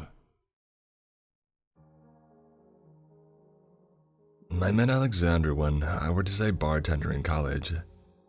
My mother was an addict and her boyfriend was a creepy dude who spent all his time harassing me. I had filed a restraining order on both of them, and so I threw myself in as much work in school as I could. I was in my last year when I was introduced to him by one of the other patrons who was trying to set us up, and we just clicked. He was cute, funny, and handsome. He had these hazel eyes that turned into pure gold in the right lighting, and his smile could charm even the most violent beast into being his friend. I was so overworked and stressed out that to me, life felt like a dark thunderstorm just waiting to drown me. But Alexander pulled me out of that darkness of my life. Pretty soon, he became my sun, my moon, and all my stars. He waited for me to graduate, and in the meantime, he interned at some fancy accounting company while I worked on setting up a marketing business. Once I graduated and he had finished up his internship, we moved in together in an apartment and eventually he proposed. After a couple of years of moving around and advancing in our careers, we ended up in a small town in upstate New York. I was a little hesitant about moving to a small town, but after some convincing, I realized that our long-term financials were better off if we relocated to an area with a lower cost of living compared to staying in the city. The pandemic had exacerbated our time frame of moving out of the city and buying a house. Besides, when we had kids, they would have lots of room to play and explore. We found this beautiful house built near a large lake. Ordinarily, I wouldn't have chosen it because I hate the water, but Alexander was so insistent on it. He said that it was our forever home, our little slice of heaven. It was perfectly isolated away from any intrusive neighbors or drunk tourists, so I agreed. We moved in on April 19th, 2020. The first half of the year went by great. We both worked virtually and I was ecstatic at how our relationship was going with the both of us being home 24/7. We would go fishing, boating, swimming, camping, and even painting every other day. It felt completely and utterly perfect. It wasn't until his 30th birthday when I noticed that things had turned a little strange. I baked him a cake and made a romantic dinner, but noticed that he seemed a little distant. I tried asking him if something was wrong, but I could see that he would downplay his emotions and he brushed it off. I played along expecting him to tell me when he was ready, but he never opened up. This went on for a week before he was acting normally again, so I didn't bring it up again. I chalked it up to him turning 30 years old because he always lamented getting old. And then sometime last month, I started getting really nauseous in the morning and everything started to smell awful to me. Even the scent of foods I once enjoyed had diverted my appetite. I took a pregnancy test and found out that I was indeed pregnant. I spent all morning prepping myself for the news that I would tell Alexander. Funnily enough, Alexander had also wondered if I was pregnant, and that very same afternoon, he came back home with a pregnancy test. Once I told him, he was more ecstatic than I had ever seen, and he was already browsing nursery items on the internet. Because Alexander often ran errands in the town or went on frequent business trips, I decided to install security systems all throughout the house. I didn't feel safe being all alone in an isolated house anymore, especially with growing a whole mini-me in my stomach. When he came back, I told him about it and he agreed with my reasoning, but I felt like he was slightly hesitant. I didn't pay much attention to it and I apologized and told him I should have consulted with him beforehand. And then one night, I woke up at around 3 a.m. with the sudden urge to go to the bathroom, and I quickly got up and ran that way. It wasn't until I came back when I realized that the bed was completely empty. I laid back down and closed my eyes, thinking maybe when I went to the bathroom he also went to the bathroom in the basement or something. So I laid in bed expecting him to arrive, but after half an hour, I started to feel this strange sensation that he wasn't coming. I shook it off and tossed and turned until I fell asleep. I did have a Zoom conference in the early morning that had to maintain my full concentration for some business deal. Morning came and went, and my presentation went perfect. We were discussing celebratory plans for the weekend when I remembered about the former night. Hey, sweetie, when I went to the bathroom last night, I noticed you weren't in bed. Was this around 3 in the morning? He asked, not even looking at me from his phone. Yeah, it was, I replied. Oh yeah, I heard a weird noise in the garage and I went to check it out. I think I left the garbage open and some raccoons got in. I would have taken his word for it, but there was something odd about the way he said it. Nonetheless, we moved on and enjoyed the rest of our night. A couple of nights later, I had to run to the bathroom again. It was like my bladder had shrunk, but I guess that's one of the perks of being a pregnant woman. This time, I noticed that once again, he was gone from our bedroom. I was already up, so I went throughout our house looking for him. I even checked the garage, but I couldn't find him. I decided to go back to bed and wait for him, but I fell asleep waiting. In the morning, I decided to ask about it. Hey, sweetie, where were you last night? I woke up to pee again and you weren't there. I even fell asleep waiting. I whined jokingly while grabbing his arm and playing with it. I went for a walk, he replied while pulling his hand back. You went for a walk in the middle of the night. My playfulness now turned to curiosity. Yeah, I just couldn't sleep. Lately work has been stressing me out and I'm worried for you. For me? Well, for our kid. I don't know what the future holds. What if something happens to us? He or she will be all alone, he said while looking down at the floor. My heart burst and I wanted to hug the life out of him and ease every stressful thing he was worried about. I promise nothing will happen to us. We'll be fine. And if anything does, he or she will be fine because we will have raised them right. Look, the future is unpredictable, and nothing will ever be certain, but all we can manage is the way we react to things. For now, just to focus on us and how we can make things transition better.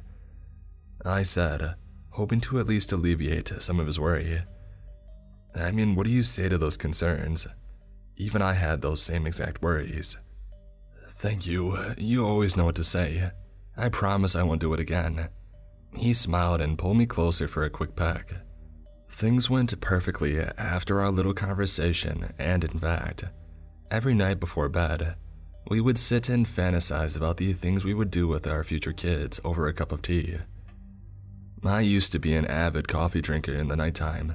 Since caffeine had no effect on me, I would drink it and fall asleep. However, since my pregnancy, Alexander started to make me a nice cup of tea. I guess my body had just adjusted to the growth of my womb because I no longer had to pee in the night. In fact, I was so knocked out that I'm pretty sure I could sleep through a whole tornado. I thought that was the end of it until I had a doctor's appointment. The doctor was an impatient, stubborn, cold old man, and as much as I preferred a sympathetic female doctor, he was the closest one within miles. The checkup itself went fine. My little one was growing pretty fast. In fact, the doctor insisted that I was 3 months pregnant, but I didn't believe him.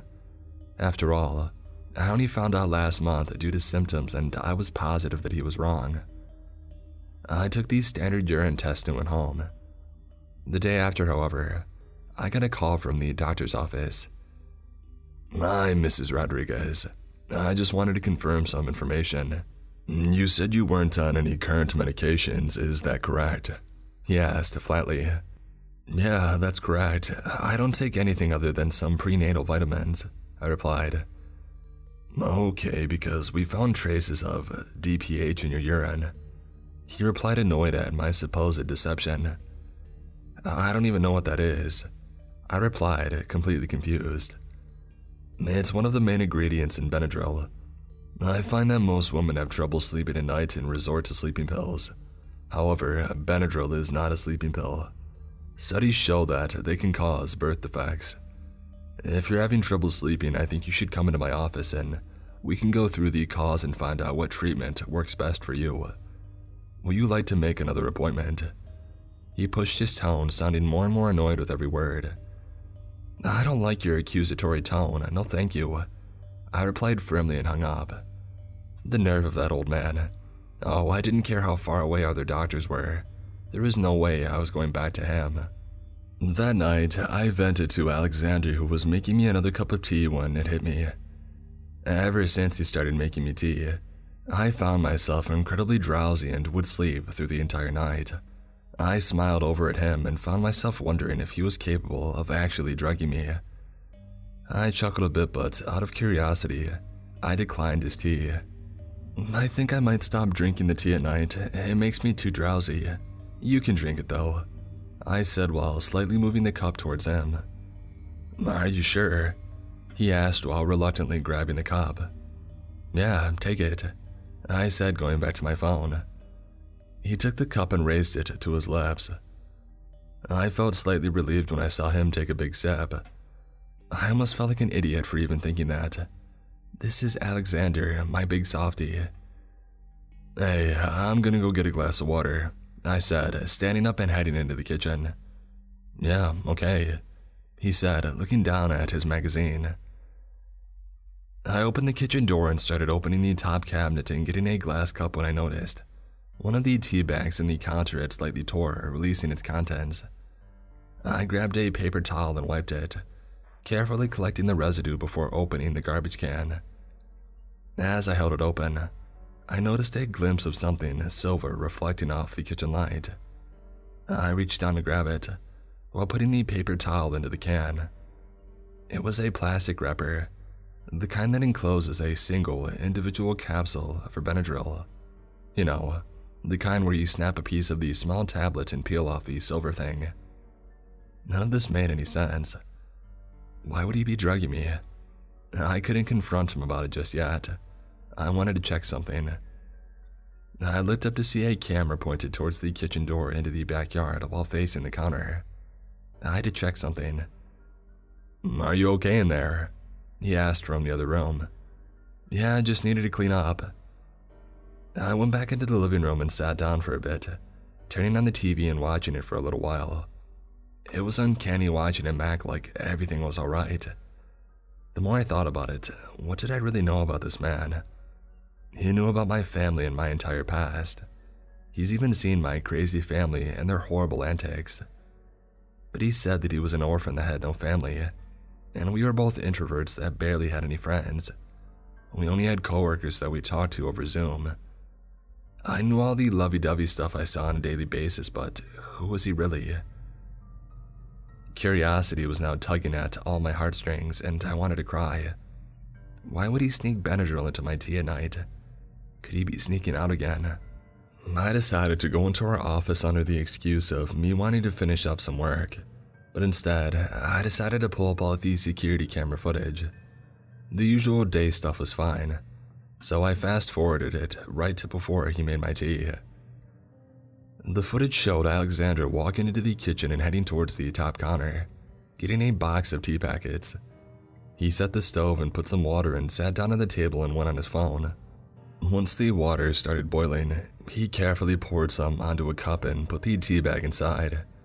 He opened another cabinet and pulled out a small pink and blue box. Crap. He opened a plastic capsule and pulled one of them out and crushed it with a spoon before pouring it into the tea. That wouldn't make any sense. Wouldn't he be affected by it? Why would he be fine giving it to me? I decided to go to another day, fast-forwarding it through the night. But we both slept soundly throughout the entire night. I sat there just watching the both of us lying in bed. Our breathing was unison, and I stuck my leg out on my side of my bed at least 5 times in 1 hour. I sat there reflecting on my actions. Maybe there was an explanation that I was missing. Maybe he was doing it because he wanted me to sleep. I almost began to laugh at the absurdity of my situation when I realized that I kept sticking my leg out at the exact angle. It seemed off.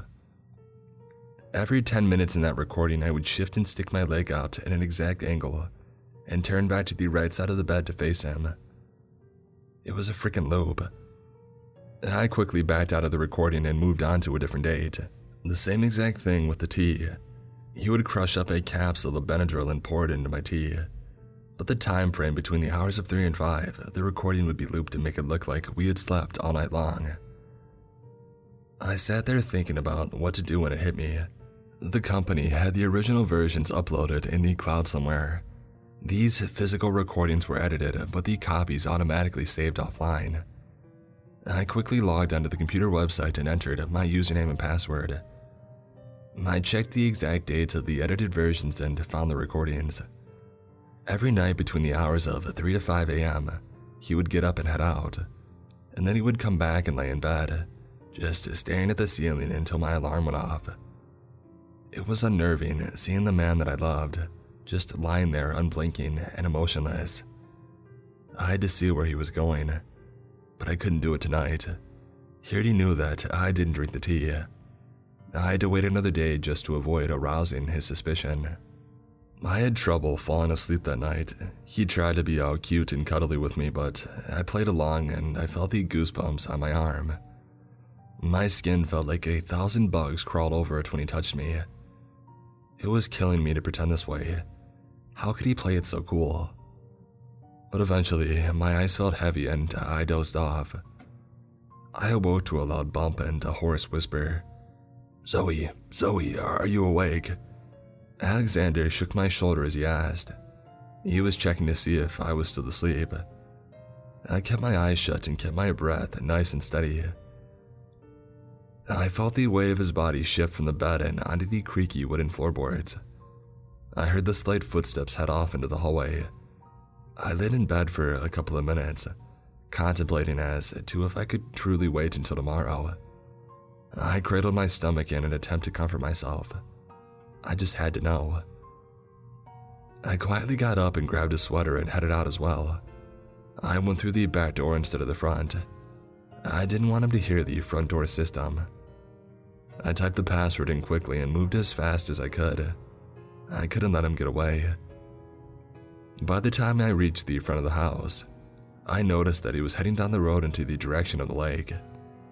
I walked over and snuck to the edges of the road, hiding between the various bushes and trees in an attempt to conceal myself and stay away from his view just in case he turned around.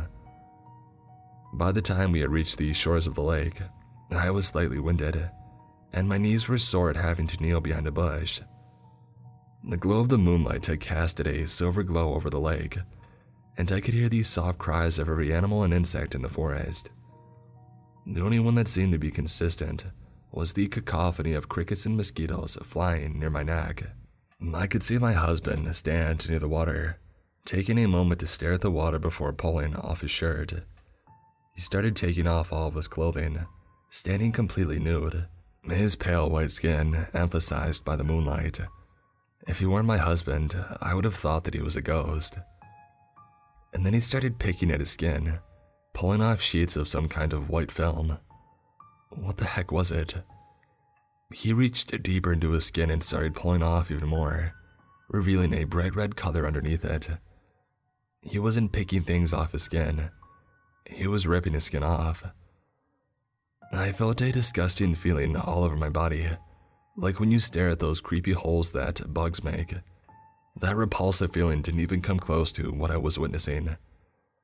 Underneath his skin, he looked like those pictures of when you see anatomy textbooks all red and the muscle fibers stringing off of him. But once he stepped into the water, his red flesh started turning a deep green, and his fingers started turning sharper and sharper, as if the bone protruding into these claw-like things. What the heck was this? I have to be dreaming. That thing came out of my husband. I have to go. I had to run. After a couple of minutes, I started to walk back and made a full sprint towards our house. I ran in, setting off the security alarm, but I didn't care. I didn't have time to care. The sound of the alarm was too loud for me to think rationally. I grabbed my wallet and my car keys and quickly went into my car. I turned on my headlights, revealing Alexander's body right in front of me, but it was all wrong. Ripples of fleshy skin hung off some areas, exposing red muscles, while others had green reptilian skin. "Honey, is everything okay?" That thing's voice no longer even sounding human, rather like a raspy mix of a husky barking and a reptilian lisp.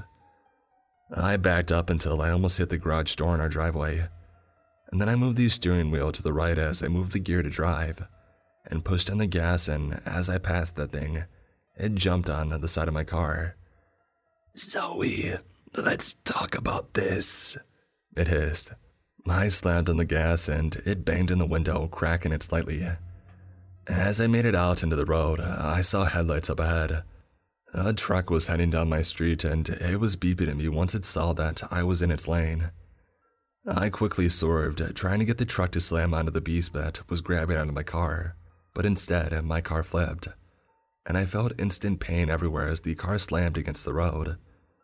The windows erupted into hundreds of little shards, raining all over me. The last thing I saw before I fell into a deep sleep was an old trucker running to my side asking if I was okay. I looked over at the right passenger window, only to see the silhouettes of a dark figure taking off into the forest. I woke up in the hospital surrounded by cops and doctors, barraging me with a ton of questions, but I didn't have any answers to give them. "Ma'am, where's your husband? Are you alone? What happened on the night of the incident?" I tried to speak, but every time I opened my mouth, I felt the absurdity of my situation take over. If I told them anything, they would definitely lock me up in a mental ward. The doctors tried to comfort me by telling me that my baby seemed perfectly healthy. I would cradle my stomach, feeling for any signs of kicking. What once brought me joy now brought me curiosity and disgust. If Alexander was that thing, then what the heck was developing in my womb? In a couple of hours, I will be released from the hospital, and I tried to do some research on my cracked-up phone, but all I could get was something called a selkie, shape-shifting, seductive creatures that stemmed from Celtic mythology, but were also found in Inuit mythology. The only difference is that Alexander was not a frickin' seal. He seemed something straight out of hell. And that's not even the crazy part. From what I overheard from the nurses gossiping, Local cops found hundreds of human remains from this area spanning down to the lake. They think it could be the work of several serial killers due to the timelines, but I think that I have a different theory. I'm not sure who to tell though. Anyone have any idea of what it is? I have nowhere else to go except home, and I know for a fact that he will be there.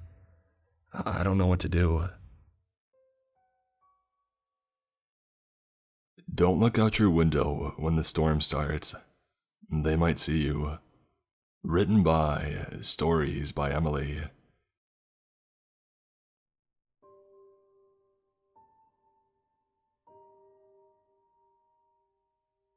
I remember it being the last day of school before summer break, when things started to go downhill for the residents of my town. I was sitting in class, taking my third period final exam, when the rain started to pour heavily. I looked out the window, watching as these small drops of rain smear onto the glass window. I was already done with my test, waiting for everybody else in the class to finish, as a lady on the intercom came on to say, "Attention, students and staff. We are currently having a terrible storm on this summer afternoon, and we advise you to be safe when returning back to your homes. If you don't have a ride, remember to contact your parents to remind them that school is letting out early due to the exam periods. Thank you all and have an awesome summer." I stayed in my seat and played on my phone until the bell rang. I was about to be an up-and-coming junior in my school, which meant I would be considered an upperclassman within just a couple of months. When the bell rang, my next class was chemistry. Afterwards, when the class period was finished, we could return home or stay at school. But we all knew the teachers just wanted us gone after that, so they wouldn't have to deal with us anymore for a few months. Halfway through my exam, the same lady came onto the intercom again to explain. "Hello, students and teachers. We are going to be extending this class period for a little bit longer today. Due to weather concerns, we will be staying in each classroom until the rain clears up. Don't worry, this will not affect the rest of your schedule for the rest of the day. I hope everybody has a good summer." I thought to myself, this is great. I had previously made plans with my friends to hang out after school, and I had to be home at my certain time. I prayed that it wouldn't interfere too much, and hoped this didn't plan on lasting forever. When everybody was finished with their test, my teacher decided to put a movie on to pass the time. We ended up watching Inside Out, which was my favorite Pixar movie. After a while, I could tell everybody was starting to get concerned. The rain and thunder were not easing up, and I wanted to get home.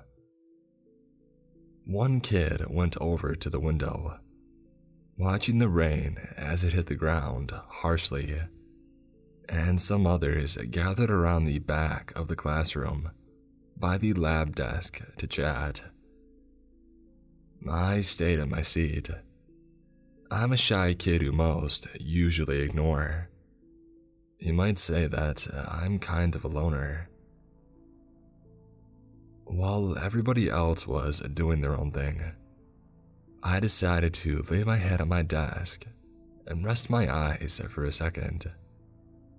That was what most kids sitting at the normal desk were doing anyways. I wasn't out for long. I checked my phone beforehand. It read 10:41 a.m. The movie played, Some of the kids talked, and my teacher was sitting at her desk doing nothing. It all seemed normal, doesn't it? When I woke back up, it was almost 12 p.m., and the classroom was completely empty. All the lights were cut off, and the projector screen from my teacher's computer was still on. I looked around. The rain had stopped outside, but where was everybody? I had a good friend in the class, Jeremy. I called his phone, but he didn't answer. I then proceeded to call my parents, but both went straight to voicemail. I wondered, was school finally let out? But why did nobody bother to wake me up? Don't worry, somebody will get their payback next school year. I opened the classroom door. The lights from the hallway were shut off, and there was barely any light coming from these small windows that shined into that hallway. I took out my phone and turned on my flashlight for a light. I checked some of the classrooms. Nobody was there. I yelled out into the hallway, but still, I didn't get a response. I roamed down one of the hallways where the fine arts classes are. I couldn't believe my eyes when I saw. So many of the windows and doors were destroyed, as if a big group of people had stormed out of school and finding any way they could and turning it into an escape route. I suddenly heard a voice. It was faint but still detectable. It was back in the art room. A girl was standing in the windowsill, staring out into the parking lot. I knew who she was. Her name was Grace. She was quiet and sweet. That's what I liked about her. She was sort of an outcast like me. Neither of us really found our cliques at this place. Hey Grace, is that you? It's me, Parker. What happened to everybody? It's like everybody just disappeared. She didn't respond for a couple of seconds, but turned around, got off the windowsill, and turned back around to face me. They are all gone, she states. It was like everybody in the room started to float, and they flew up into the sky. I didn't know what Grace was talking about, nor was I gonna fall for this joke that she was saying. Grace starts walking closer towards me. We have to leave. Everybody's gone. They will come and get us next if we don't get the heck out of here. Grace starts to push on me. I could tell that she wanted to move, but I didn't. Look, Parker, I don't know what's going on, but whatever it is, I will not be a part of it. I saw these things outside. They were surrounding the school. I wasn't sure what exactly they were, but I need to show you. The thing about Grace was she never begged to do anything with somebody unless it involved setting them up for something dangerous. There was once a time when she found a way to manipulate a girl named Aria, who had recently moved into our town. Aria and Grace spent a lot of time together, and one day, Grace tried to get Aria to go down to a popular lake, just a few miles away from our school. But the thing was, Aria wasn't a very good swimmer, and ended up almost drowning, while just trying to impress her cool new friend. After that, Aria wasn't seen much, and rumors about Grace potentially trying to kill her shot up around the school. I told her I was staying inside until I knew what was happening. She was upset and ran out of the art room without saying another word to me. I followed her to see where she was going. She ran to the end of the hallway and vigorously opened the outside doors to the opening hallway. I could hear her start to yell, "I'm free! I'm free! Take me home! Take me from this hell we call Earth!" Suddenly, this supernatural, star-telling, and horrifying-looking creature merged from above and captured Grace. From a distance, I was able to get a good look at it. Its eyes, they were huge and blue. It had extremely small lips, but when it opened its mouth, it appeared to have a strangely crooked smile. Small ears, no nose, and a dysmorphed body that is too much to explain. This thing didn't see me, but I feared that it would come for me next. It took Grace and flew off. I was confused and I even pinched myself a couple of times. There were so many questions venturing through my head. Was Grace behind all of this? Was the reason this horrible storm came because of her? And more importantly, what was that thing flying in the sky that had captured her? I kept my distance in that moment. I was afraid of what that thing could do to me. I walked around the rest of that school, but yet again, I couldn't find a single person. That was until I had to make the brave decision to escape. At this point, it was almost 5 p.m., and nobody, my friends or parents, had reached out. I was starving and I needed to get home. So I walked outside. It was still raining, but it felt as if my fear had been numbed, and I hurried out to my car. But I was quickly stopped by a strangely ungodly, inhuman scream. I should have just kept running to my car, but I didn't. Instead, I turned around, coming face to face with the same creature that had taken Grace. It stared at me, but didn't touch me. It was probably at least 6 feet from me, but didn't come any closer. This thing had hands like humans, and reached out from its behind and took out a piece of paper. It looked like a note. There was writing, at least, and the creature placed the paper on the concrete, and then it walked away. As it turned around, it made another startling noise, just like the one it made a couple minutes ago. I watched it, but when it wasn't in my distance anymore, I unlocked my car and I slammed the door shut. I threw my belongings into the back seat, and I sat, looked out my windows, trying to come to terms with what just happened. I forgot to mention I also picked up the note when the thing had walked away. I pulled it out and I decided to read it. But what I found out, I could never come to terms with. Greetings, human.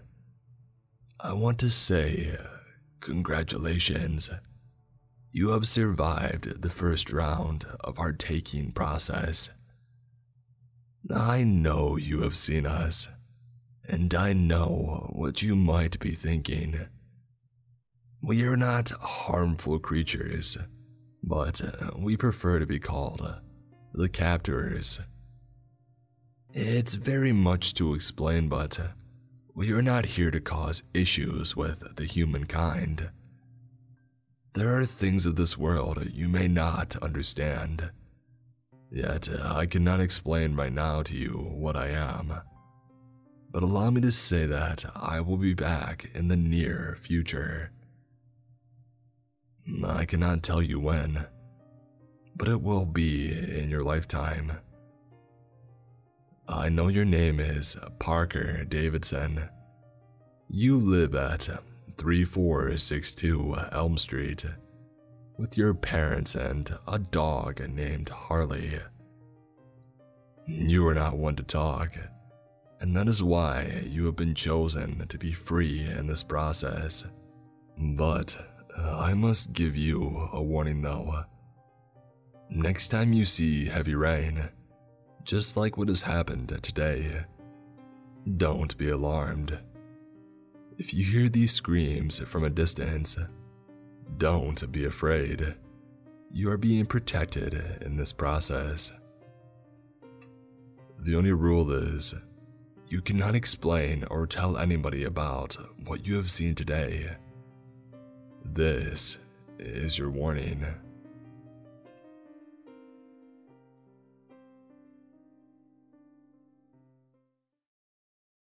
I discovered the truth about heaven and hell in rural British Columbia. Written by Dan Ark.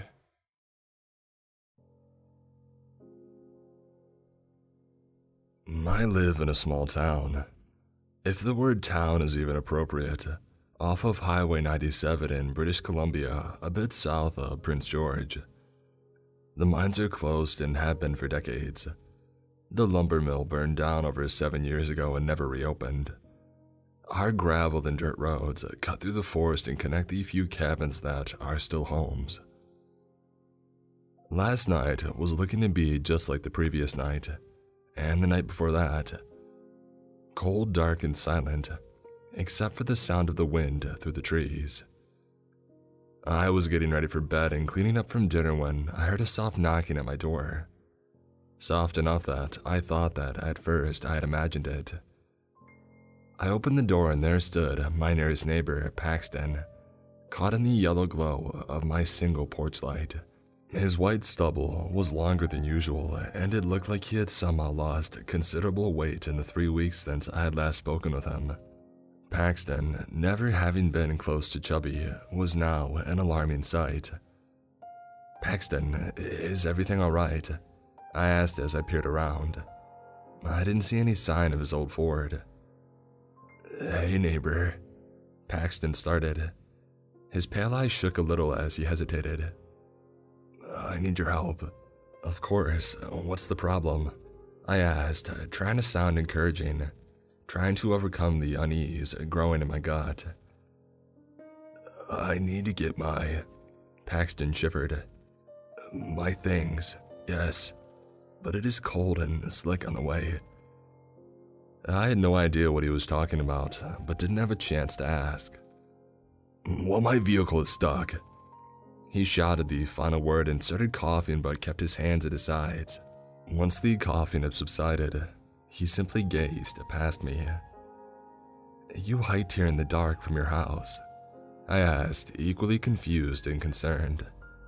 His house was at least a 20-minute drive through dense forest. Paxton didn't seem to hear my question. "Yeah, that's right. The old machine is buried in the snow and rocks. If I was stronger... Can you come with me? Help me, please," he asked, his eyes still not really focusing on me properly. I was perplexed. We hadn't seen any significant snowfall in almost a month.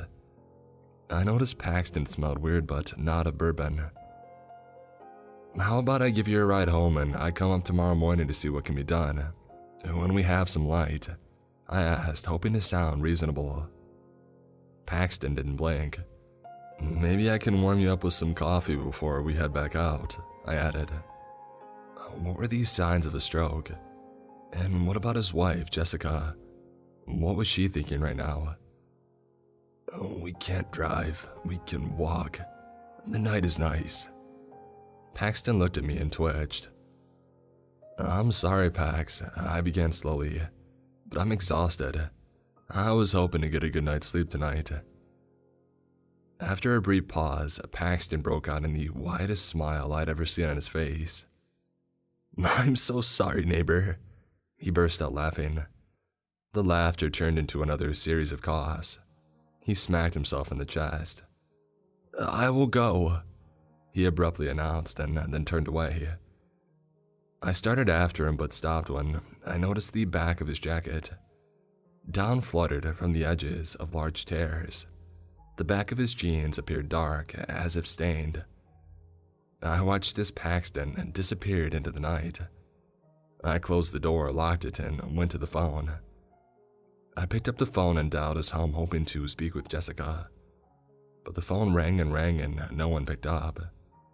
Something was clearly wrong. I looked around my living room for nothing in particular, trying to come up with an idea, or maybe more of an answer than an idea. The only answer I received was the slow crackling of my dying fire. I picked up the phone again, but this time dialed Roger, who lived much closer to Paxton. After a few rings, the phone was picked up.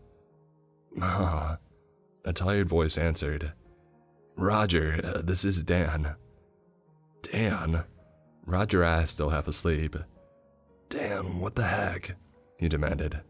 "God dang it," he grumbled as something was knocked over. "Roger, I'm sorry to be calling late and waking you up, but have you seen Paxton today?" I asked, hoping to pull Roger's attention back from whatever the heck was going on his end. "Actually, Paxton was by tonight. Think he was drunk," Roger said from a distance. Something made a loud smack near the phone. "There," Roger noted and continued. "Yeah, he was acting as if he was 45 years younger and were in the city. I would have said that he was on drugs." "I know what you mean. He was just here at my place a few minutes ago. I thought maybe he needed to go to the hospital. He wasn't making any sense, and it looked like..." I tried to think about how to describe what I had seen. "Looked like what?" Roger asked. "It looked like he had been attacked or something," I tried to explain. "His back was all torn up." Roger was silent. "And when he left just a few minutes ago, I tried calling Jessica, but no one would pick up." "I'll get dressed and go on over," Roger stated, "and see what is happening." "Thank you," I replied, relieved. "I'll get in my truck and meet you there." "Okay," Roger confirmed and hung up.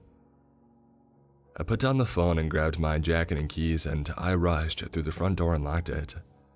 I wrestled with the idea of bringing my revolver for a moment, but I decided I was overreacting. I ran to my Toyota and started it. As I rolled down my driveway, I wondered if I was going to pass Paxton on the way to his house. The drive through the forest was oddly uneventful. I never did see Paxton on the road. I eventually turned onto Paxton's driveway and zigzagged my way up to his cabin. Roger's newer Toyota was already parked, and the front door to the cabin was wide open. There was no sign of anyone. I parked alongside Roger's truck and got out.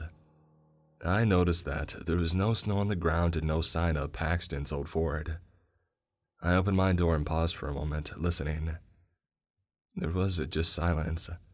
Even the wind had died for the moment.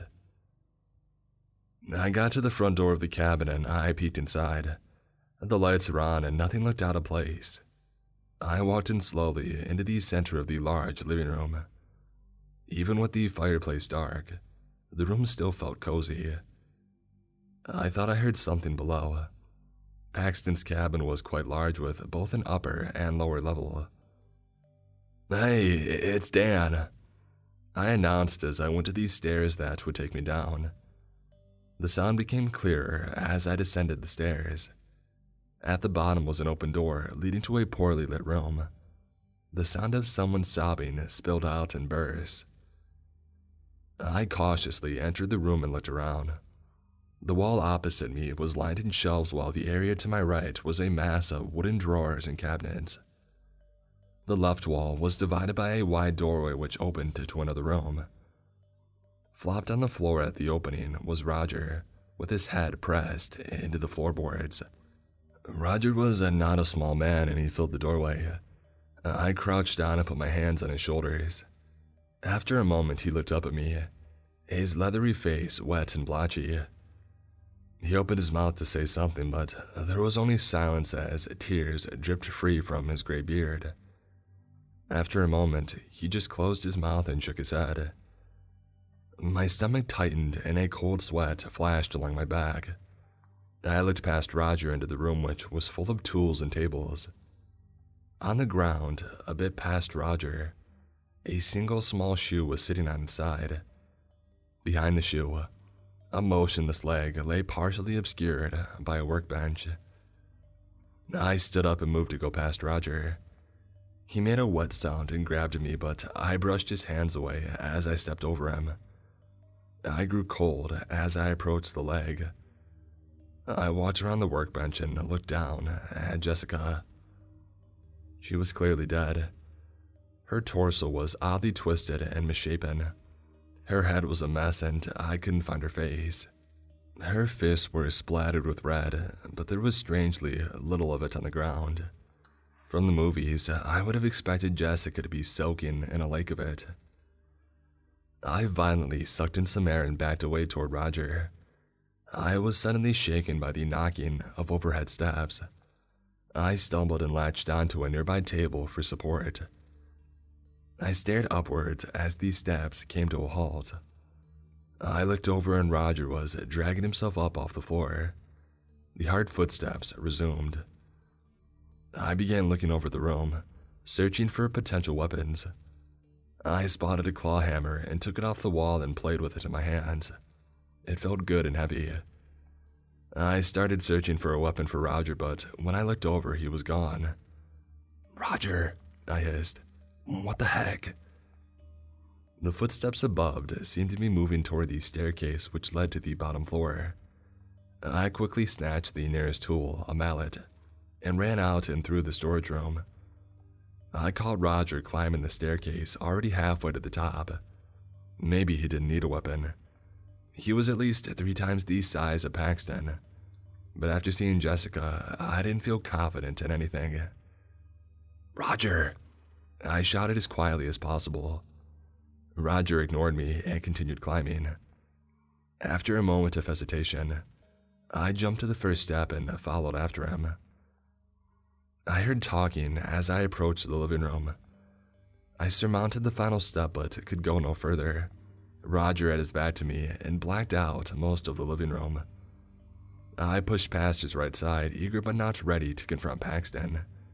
But instead, I found a dark-haired woman with a canvas duffel bag slung over her shoulder and some kind of gun holstered on her right hip. Roger was still wiping at his face. He moved to give me some space and the woman took a step back to accommodate the growing circle. "Dan, this is Sam," Roger explained. "I called her just before I left. I thought it might be better if He trailed off. "Hi," I said and fumbled with the hammer and mallet. I put my hand out. "Hey," she returned as she quickly shook my hand.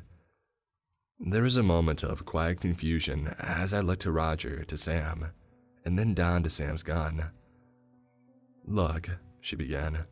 "You two wait here and I'll be back in a minute," she stated as she moved to the staircase.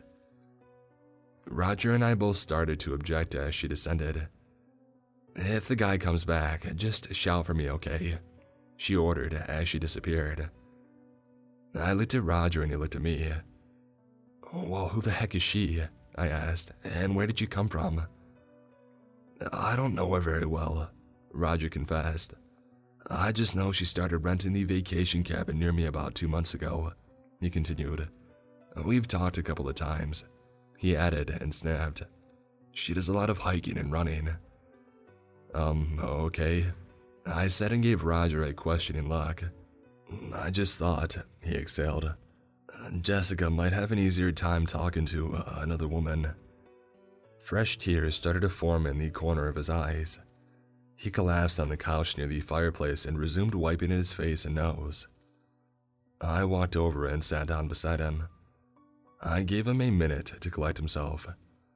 Here, I offered and held out the mallet. He looked at the mallet and a hint of a smile formed. "What am I supposed to do with this?" he asked as he took it from me. It looked like a toy in his meaty hands. He studied it for a moment and gave the wooden coffee table a dull smack with the rubber head. He looked at me and we laughed weakly. "I don't know," I admitted. "You were gone and I thought we needed weapons, so I just grabbed something." Roger nodded like he understood. The sharp report of Sam's boots sounded up these stairs and we looked up. She came over to us and gave us a sorry look but didn't look especially affected by what was downstairs. After a moment, she dropped her duffel bag at her feet and began rummaging around for something. I didn't know it at the time, but while we were gathered in the living room and Sam was looking in her bag, Paxton was emerging from the woods near our local gas station. The kind of gas station with an unfamiliar name and logo to everyone else on the planet.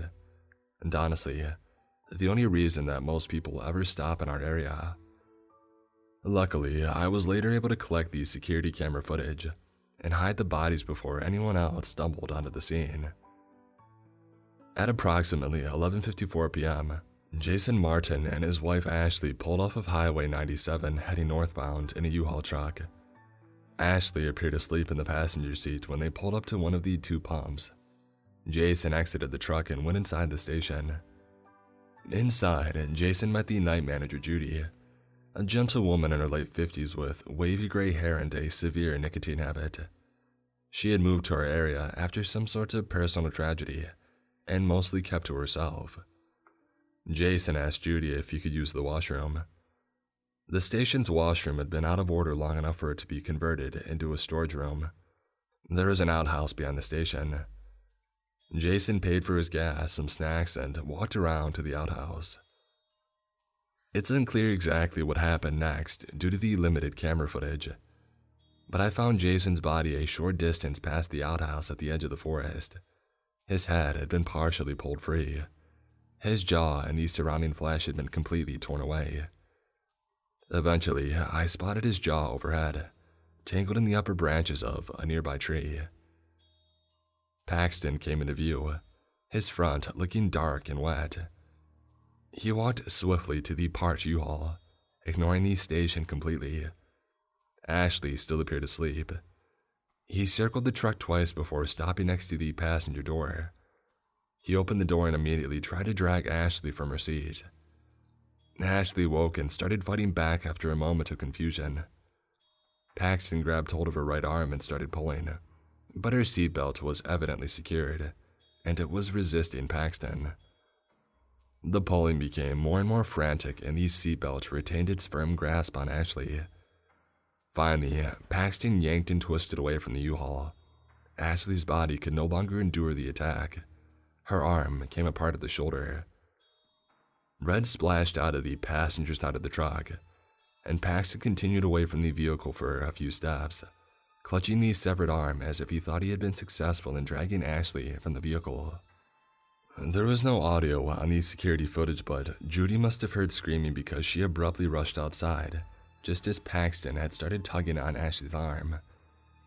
Judy came upon the U-Haul just in time to witness Paxton ripping Ashley's arm free. Paxton had his back to Judy and was distracted by the arm in his hands. The scene must have been traumatic, because Judy slowly sank down to the asphalt and then fainted a few seconds later. Paxton realized he was holding only part of Ashley and dropped the arm like trash. He noticed Judy not long after. He evaluated her for a moment and then stepped over her and entered the station. He found some cheap, fluorescent camping rope and returned. Paxton bent down and crudely bound Judy's legs and arms. He then lifted her with little effort and flopped her over his shoulder. Without hesitation, he briskly walked back toward the forest in the same direction he had come, leaving the dead or perhaps still dying Ashley alone in the U-Haul. Back in Paxton's living room, Sam continued to dig around in her bag as Roger and I watched from the couch. I didn't know what Sam was doing, but it was obvious that we needed to call the police. I got up and started looking around. I found a beige phone on the wall in the kitchen and picked it up. Sam came out of nowhere and snatched it out of my hand and yanked the cord out and tossed the receiver. It broke into pieces by the stove. I was stunned. What the heck? I demanded as Sam walked back to her bag. We need to call the cops, I stressed. Ha, Sam barked. The RCMP can't do anything for us. She pulled something metallic from the side pocket of her bag as I continued to protest. We don't have time for a meeting at the town hall, Sam interrupted sarcastically. Take this. She requested of Roger and dropped something into his hand. She studied Roger for a moment and then came over to me and held her hand out, palm up. Resting in her hand was a large, silvery disc, which looked like some kind of oversized ancient coin. I picked it up. It was cold and heavier than it looked. I couldn't read the circle of engravings. Apparently satisfied, Sam turned from me and took a seat in front of the fireplace. I slipped the disc into my pants pocket. Okay, I need both of you to tell me exactly what happened earlier tonight, Sam instructed. Leave nothing out. No, I argued. I don't know who you are, but there's a dead person downstairs and a murderer out there somewhere. We need to get help. Sam sighed and pulled a leather wallet from her inner jacket pocket and tossed it to me. I caught it and opened it. Inside on one flap was a silver badge and on the opposite flap was an official-looking card.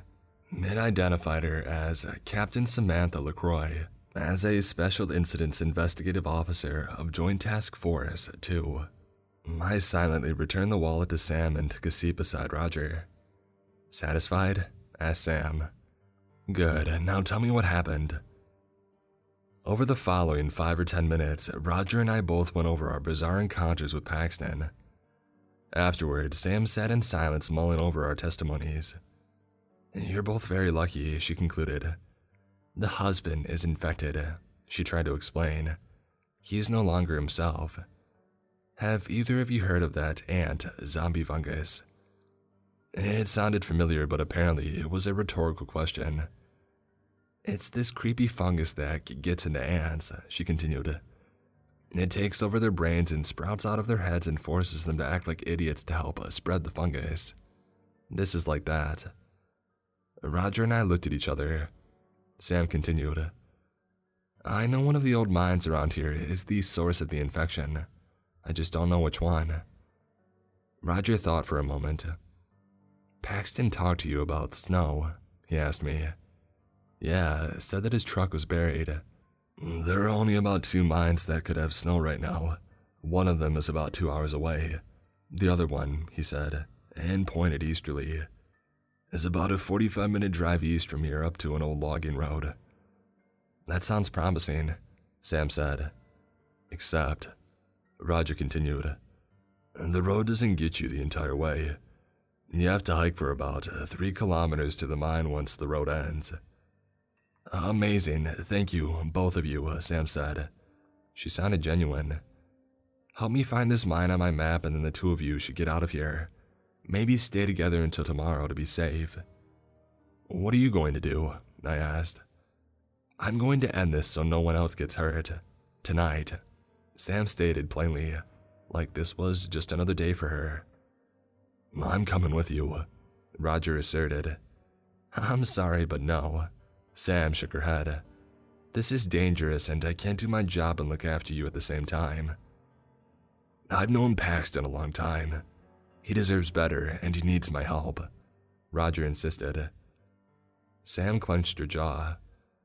There is no cure or treatment, she stated, getting angrier with each word. Or anything that can help. There's nothing you can do. The 2 glared at each other and then spent the next few minutes arguing. And finally, Sam relented. Fine, you can come. Sam compromised.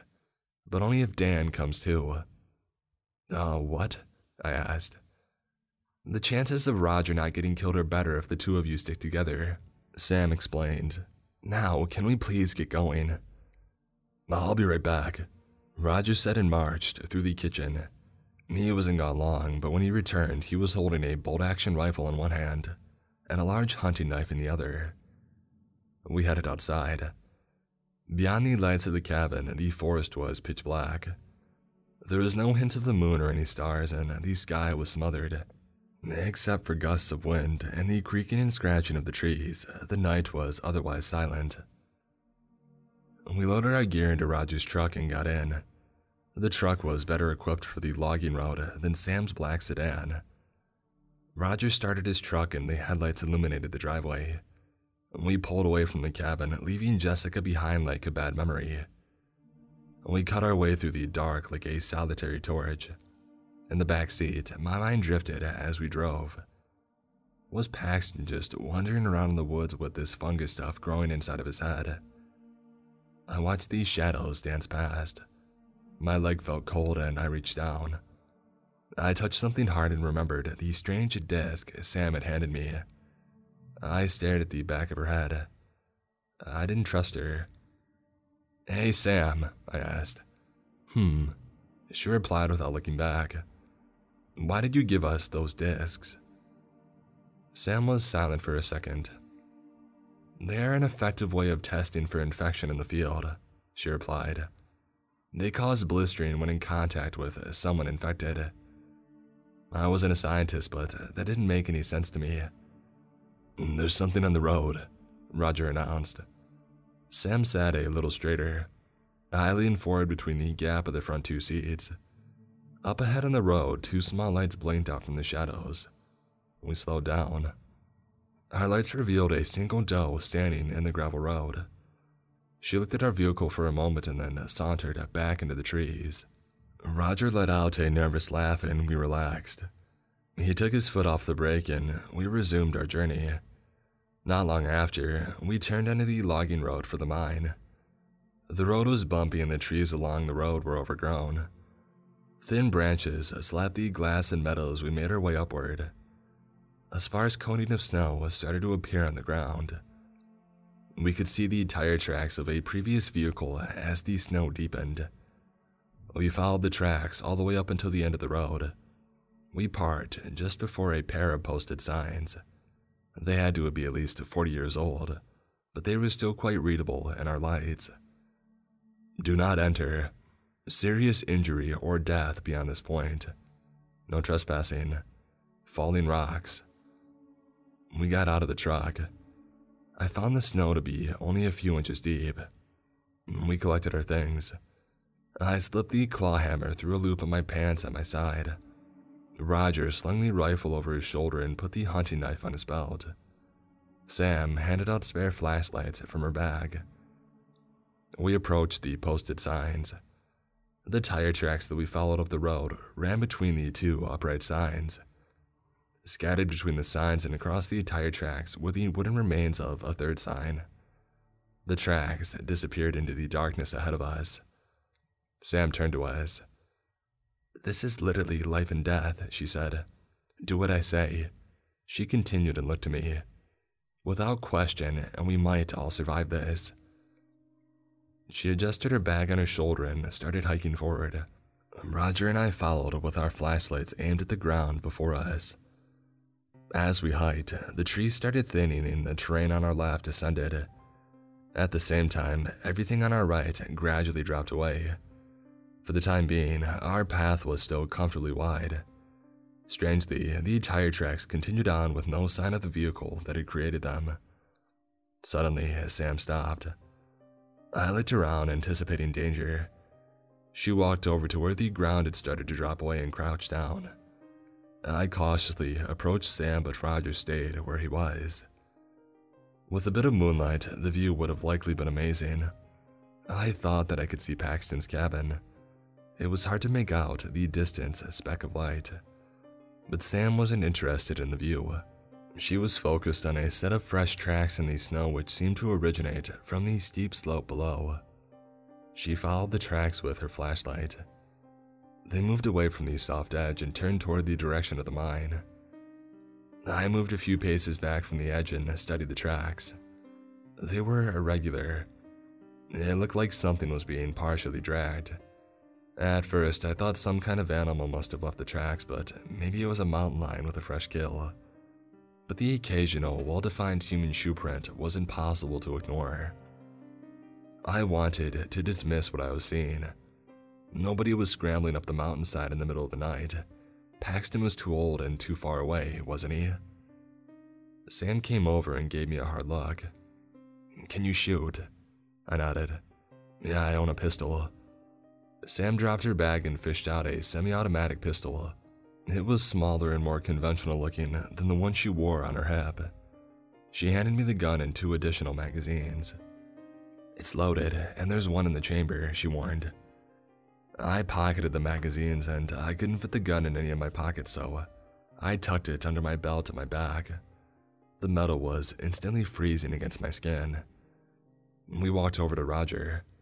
"What is it?" he asked. "There are tracks, probably Paxton," Sam explained. "He might have someone with him. One of your neighbors, I don't know." Heck," Roger grumbled. "Listen, both of you," she continued. "If I say shoot, you start shooting, and you don't stop. I'm serious." Roger and I both reluctantly nodded. "Center mass, body shots, that will only slow them. You need 1 or 2 clean headshots to put them down," she finished.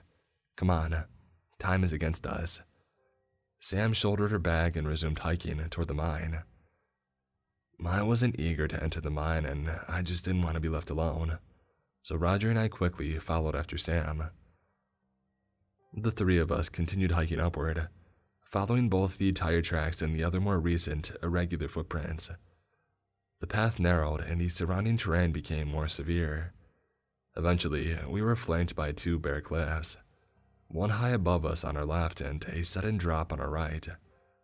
At this height, with little surrounding cover, the wind was piercing. I wished that I had brought some gloves.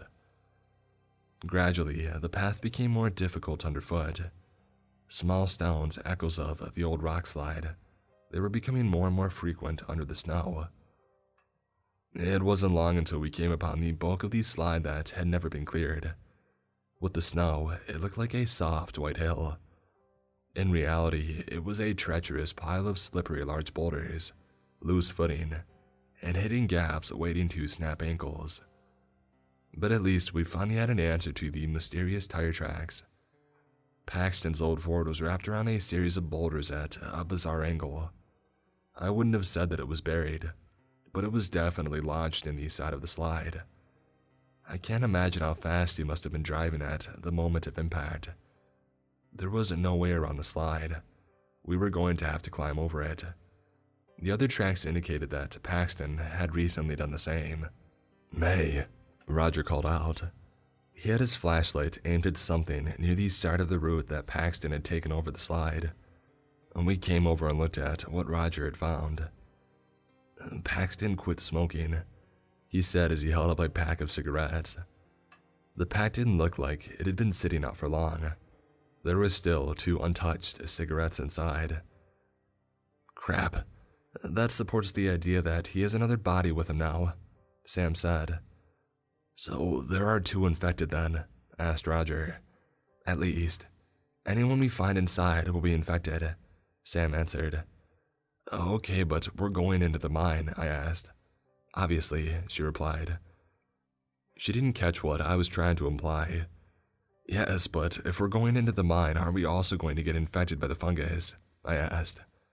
"Right," she said and paused.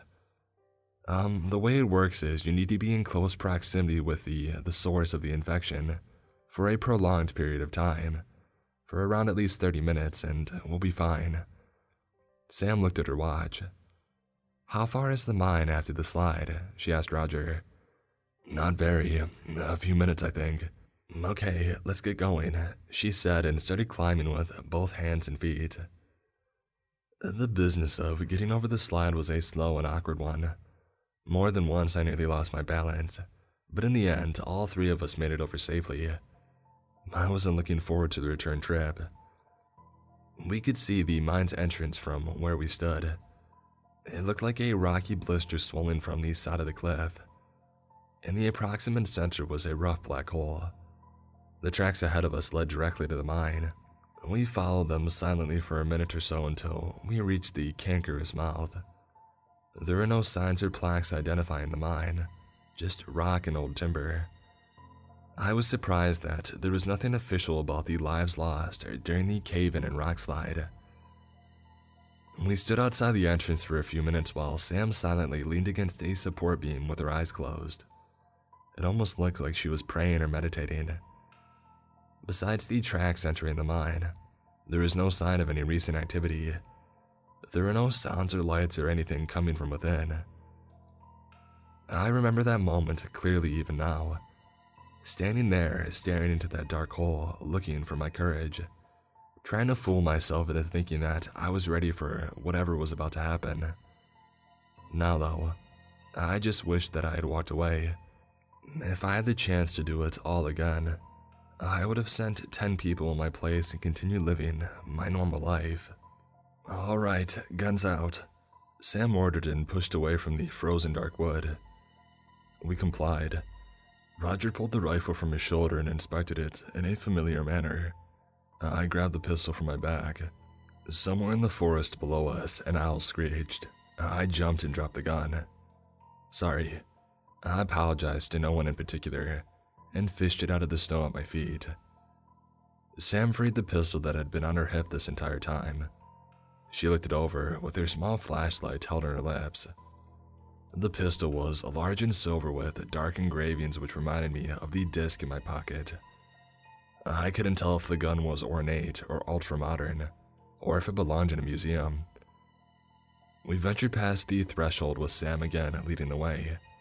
Sam and I provided the light. Roger couldn't hold a flashlight and his rifle at the same time. The main tunnel was immediately tight. Roger and I could barely walk side by side without rubbing up against the rough stone walls. Roger had about a foot of space between the ceiling and the top of his head. We moved through the tunnel at a slow but steady pace.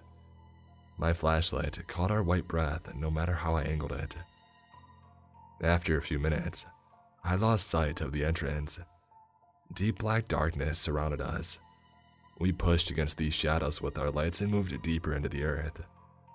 Eventually, we came into a fork in the tunnel. We paused for a moment while Sam considered the two choices. Our situation reminded me of a scene from The Lord of the Rings and I smiled. I tried smelling the air, but my nose was too cold. "This way," Sam whispered, and headed down the larger of the two tunnels.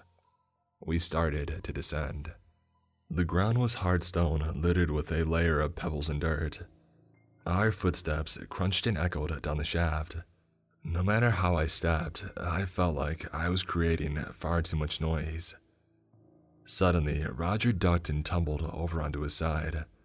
I jumped back and waved my light around. I couldn't see anything immediately threatening. "Something grabbed my hair," Roger frantically whispered. I pointed my light up, twisting dark roots dangled from above. Sam shook her head. I helped Roger up off the ground and suppressed a laugh. Gradually, the tunnel began to curve. We came across a side passage, but it was caved in. We moved on.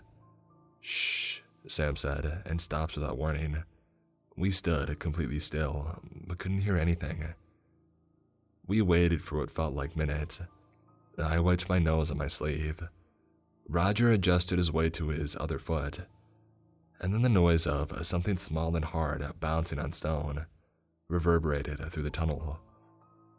Roger gripped his rifle tight enough that I could hear the wood strain. We looked at one another.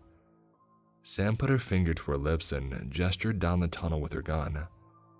We continued moving forward. I had no idea how far the sound had traveled. Every little vibration seemed to carry forever. The tunnel started curving more dramatically, but we continued to decline at a mild rate. We passed two more narrow passages, barely wide enough for a single person, but Sam ignored them. We spotted something on the ground ahead of us, an old lamp, rusted and shattered. We carefully avoided it and continued on until we arrived at a thin, rectangular chamber, wide enough to accommodate 3 people abreast. Sam coughed into her elbow and made a disgusted sound. Even in the cold, I could tell that the room stank. I was reminded of the time when I declared several dead raccoons from an old chimney. I quickly glanced around the room with my light but could find no obvious source for the odor. Old mining equipment was piled nearly all the way to the ceiling in the corner closest to me. I explored down the right side of the room. Fragments of yellowed paper with hints of faded ink hung from the wall. Roger took out his flashlight and looked over the wall opposite, while Sam watched both the entrance and exit from her spot in the middle of the room. What is that?" Roger asked. Sam and I immediately turned towards Roger. "Is it the fungus?" Roger asked as he backed away towards me. A shaky light illuminated a section of the wall. There was a recess, except it wasn't empty. The space was full from ground to ceiling, with some kind of fuzzy brown substance which reminded me of mold. Sam silently aimed her lighting gun at the oddity in the wall and slowly moved towards us. A shiver rippled over the brown surface, causing Sam to abruptly stop for a split second, and then she started shooting into the brown mass. In the enclosed space, these shots were deafening. My ears started ringing immediately. Roger dropped his flashlight and started fumbling with his rifle. I was confused. How would bullets help against a blob of fungus? The mass unfolded itself from the recess of the wall with surprising speed. Long limbs appeared. The blob hit the ground and dirt fell down from the ceiling. It was a dang brown bear. I tried shooting, but nothing happened. I remembered the safety, flipped it, and opened fire. The bear rushed Sam as she was reloading her pistol with a fresh magazine. She tried to dodge the attack, but the bear connected with her mid-roll, and she was sent flying into the wall. Roger was now shooting with his rifle, but he wasn't getting any shots off due to having to operate the bolt. The bear turned on us as I ejected my first magazine. I had seen a few brown bears before, and I knew something was wrong with this one. It showed no signs of animalistic fury. It made no sound. It looked floppy, like something was wearing an oversized bear costume. It charged Roger and rolled over him. His rifle went flying. I backed up into the doorway and slid a new magazine into my gun. The bear ignored Roger and ran to me. I continued shooting as I retreated. One shot caught its shoulder and the bear stumbled just short of me. It recovered seconds later and swiped at me with heavy claws. I tried avoiding the attack and fell backwards. I hit the ground hard, and my flashlight went spinning out of reach. My gun bounced somewhere into the darkness. The bear loomed over me, and I felt my leg grow hot.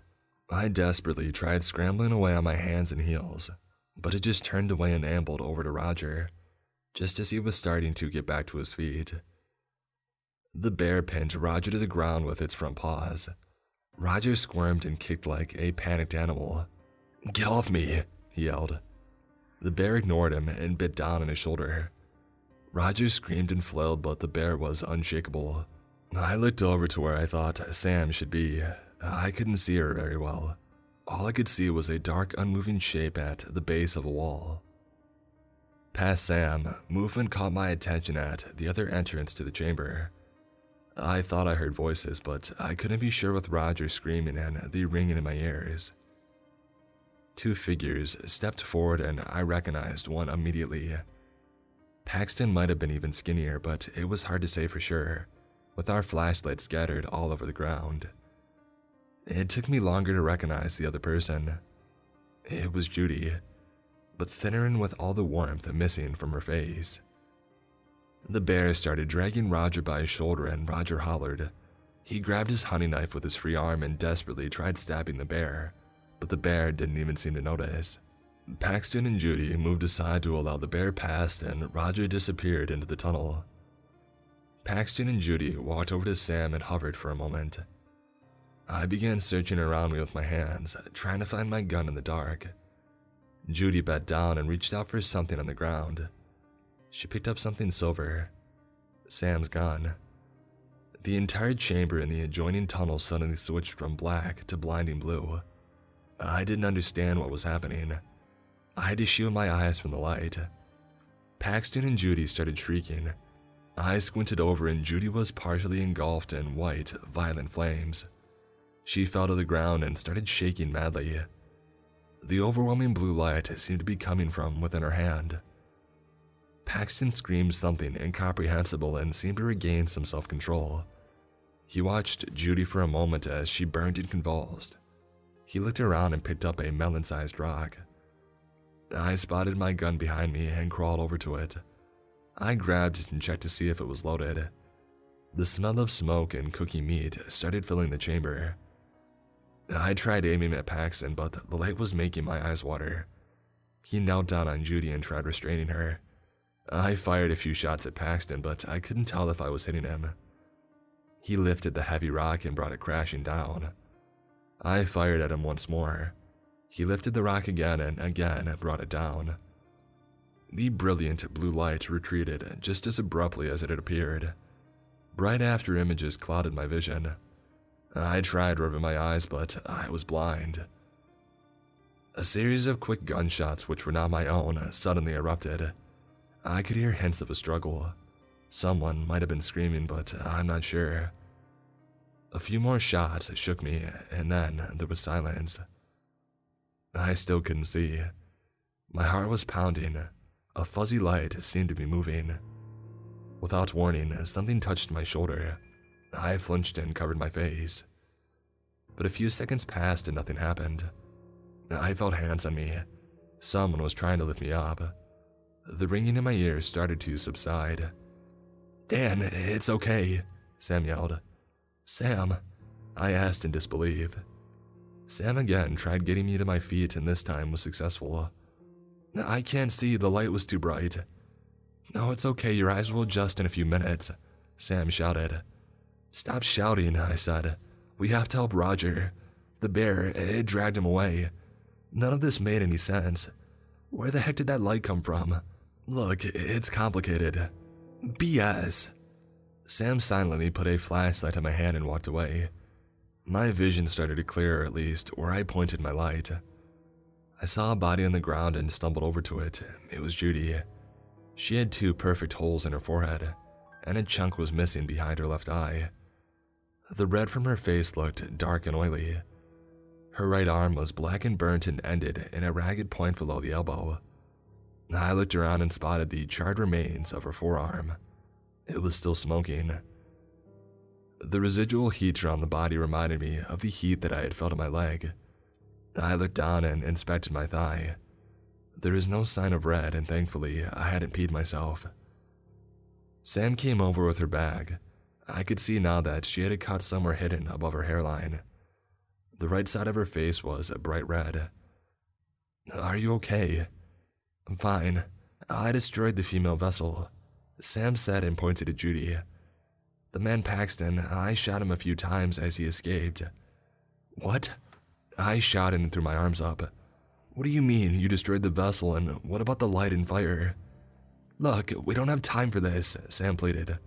"Plus, you're not going to believe me anyway. We have to go help Roger." I groaned and kicked up a cloud of dirt. "What about the rifle?" I asked. "Leave it. No point bringing something we can't use." We exited the chamber and followed the drag marks left behind by Roger.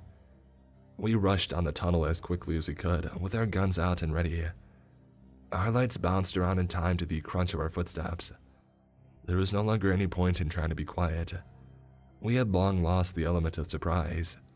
Maybe we never had it to begin with. A little bit up ahead, the tunnel looked different and the wooden support beams disappeared. The ground was smoother and darker and sloped downwards in irregular waves. I could hear running water somewhere in the distance. I didn't know much about geology, but it was clear that the miners had found some kind of natural cave system. We carefully started to descend. I could see the tunnel widening around us, with smaller passages occasionally splitting off into unknown directions. I looked around and couldn't find Roger's trail. "Crap, do you see anything?" I asked. Sam looked around for a moment with her light. "Yeah, over here." Sam illuminated an erratic trail of dark wet spots which led to a narrow side passage. We followed the oily spots to the entrance. Sam dropped her bag and we entered the new tunnel, but we couldn't move very quickly. It felt like we were being eaten by a stone snake. "Are you sure this is the right way?" I asked. I don't know how a bear would fit down here. Sam stopped ahead of me and looked back.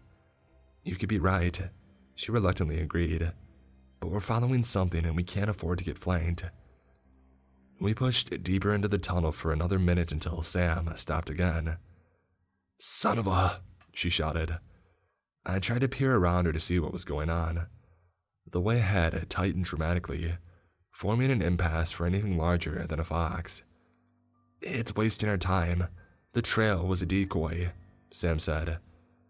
I turned around and started making my way out of the tunnel as quickly as I could. Sam muttered something behind me. I was out of the narrow passage within a few minutes. Sam wasn't too far behind. My thigh was suddenly hot. I heard something and turned. Paxton swung at me but connected poorly with my shoulder, throwing me off balance. I fired my gun twice before slipping. One of the shots struck him in the calf. I toppled over onto my side and he stomped after me. His clothing was loose and filthy. He barely looked human. His skin was tight across his skull and his eyes were dark pits. His mouth was stretched open and full of teeth. My hands were shaking. I fired until my gun was empty, but I don't think anything connected. He smacked my gun away and lifted me from the ground. Sam exited the passage with her gun out and Paxton tossed me at her. She had no time to get ready. I crashed into her and we went tumbling down the tunnel a short distance. We landed apart. She was already back up on her feet when I looked over. Paxton jumped at her, but she rolled backwards and somehow used the momentum to launch him overhead down the tunnel. He crashed somewhere below us. Sam immediately started reaching for a gun with her light. I reached for my claw hammer, but it was missing. It must have slipped out when Sam and I were rolling, but I could see my flashlight up and across the tunnel. I started moving toward it. Paxton called out, "You heard?" His words echoed. Sam and I both ignored him. "You missed them, I know." Sam stopped looking for a gun. "Join with me. You can see them again." "My family's dead," Sam screamed into the darkness, "and I'm going to kill you for what you did." I had almost reached my flashlight. A strange rhythmic sound rang out. I think it was laughter. It terminated in a number of dry coughs. "I cannot die. I am like hunger and I will eat your tiny world." I reached for my light but was jerked backwards. Paxton wrapped his arms around me and squeezed. I yelped and squirmed and my legs started to burn. He tightened his arms around me. I heard a crack and felt something in my side move. I screamed and thrashed. I started feeling lightheaded. It was hard to breathe. Sam was suddenly somewhere nearby, striking Paxton. He retaliated with a swift backhand which allowed me to free my right arm. The tension around me was quickly re-established. Paxton's head was pressed tight against the side of my face. I reached into my pocket and grabbed the hot disc. I thrusted it backwards into Paxton's face and held it there like a brand. Like with Sam's gun, the disc immediately burst with bright blue light. Paxton fell backwards and I landed on top. He shrieked and flowed below me as I fought to hold the disc in place. Bright white flames poured up and over me, but I couldn't feel them. The disc was strangely no longer hot against my hand. I started choking on the smoke. Sam pulled me away while Paxton continued to convulse. I looked over my body and was amazed that I wasn't on fire. I touched my face and head and everything seemed fine. Less than a minute after, Paxton stopped wailing. He stopped moving. Sam wrenched the disc free and the bright light immediately died. Once again, I couldn't see, but I could now feel heat radiating from the corpse and could hear the snapping and popping of embers.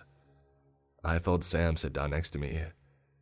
"Is that your definition of blistering?" I asked. "Huh?" "In your car you said the disc would cause blistering," I explained. Sam laughed. "I'm going to find our guns." Sam came back a few minutes later with our guns in her bag. I struggled to get back to my feet, but a sharp pain in my side screamed no. I cried out and fell back to the ground. "Let me see," Sam directed more than asked. She held her flashlight in her mouth and crouched down next to me. She unzipped my jacket and lifted my layers up. After a moment of studying my side, she poked me and I winced. "You should be fine.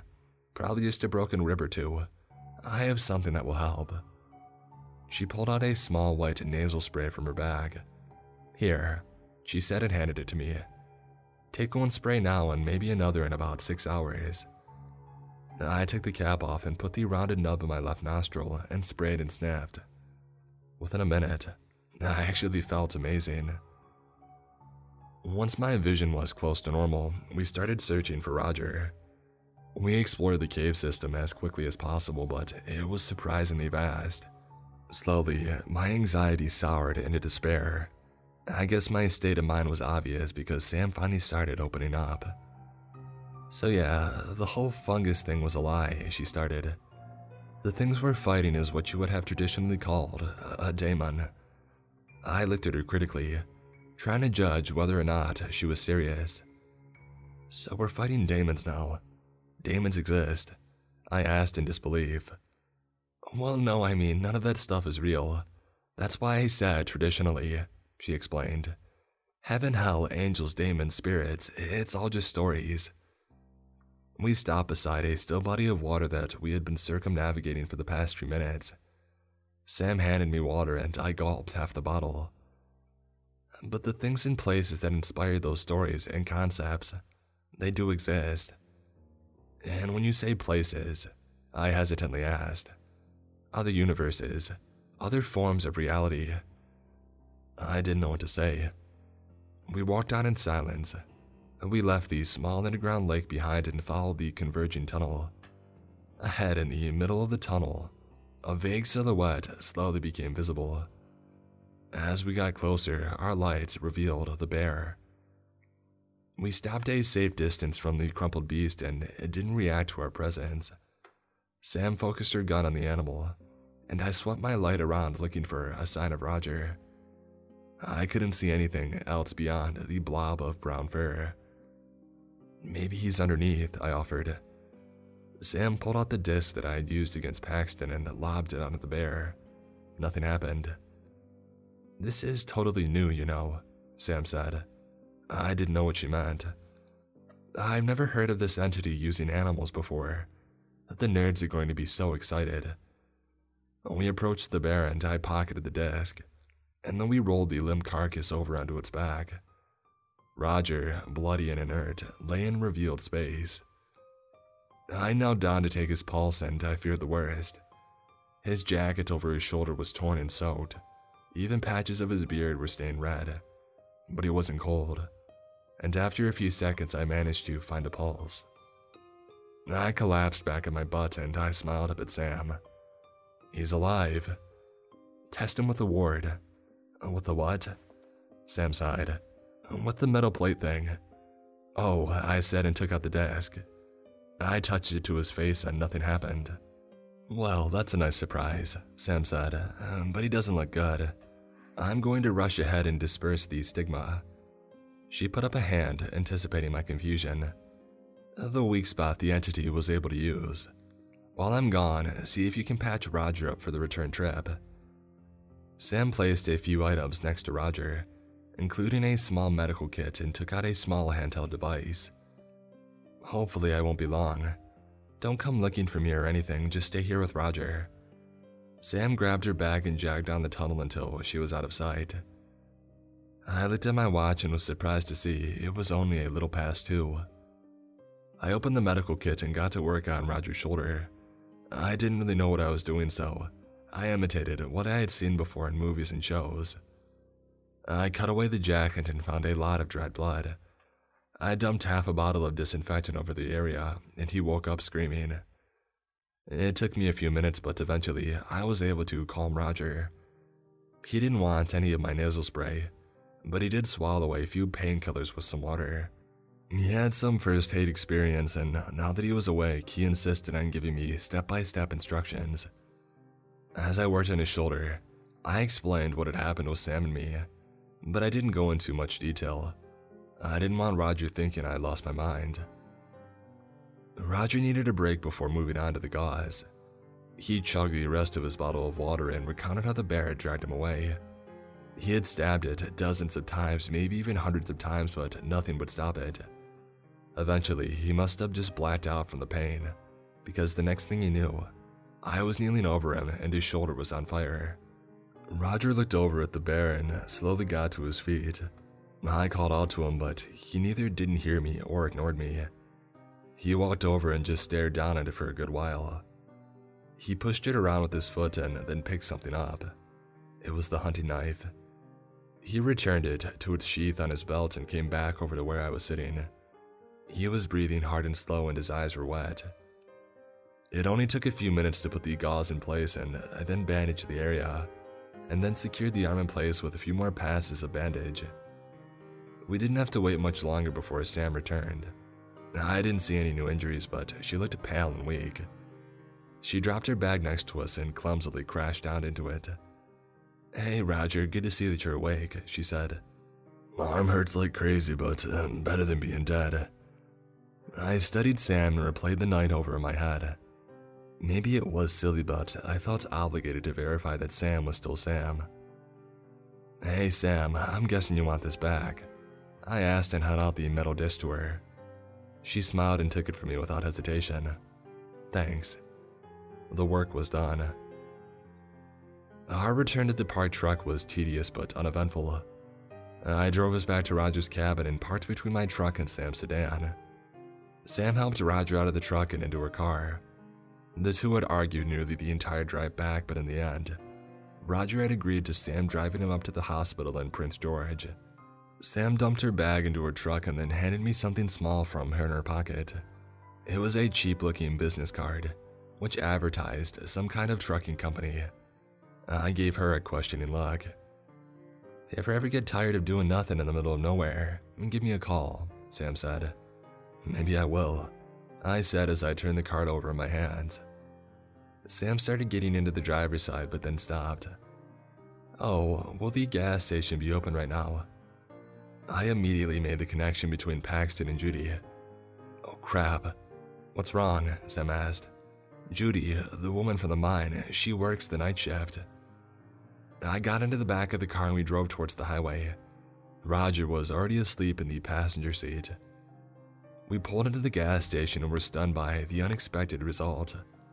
Sam offered to help with the body in the U-Haul, but we didn't yet know about the husband. But I wanted Roger to get proper medical attention as soon as possible. She recommended that I collect any security footage and suggested that I use the U-Haul to clean things up. Sam filled her tank and then disappeared north down the highway. I went inside the station and found the security tape recording machine in a cramped office in the back. I stopped the recording and ejected the VHS. Pancaked on top was a basic VHS player and a dusty old TV. I inserted the tape and skimmed the footage. The events unfolded in black and white, but all I could hear was the steady whine of the VHS player. I collapsed into the flimsy black office chair and spent a good while working through a fraction of the trauma of the night. I remember thinking that either I had alcoholism or a lot of therapy ahead of me. When I was able, I exited the station with the tape. I carefully picked up the severed arm and put it with the woman in the passenger seat. I backed the U-Haul to where the husband's body was hiding. I opened up the rear doors and moved some boxes around to make some space. I dragged the man from the trees and hefted him into the back.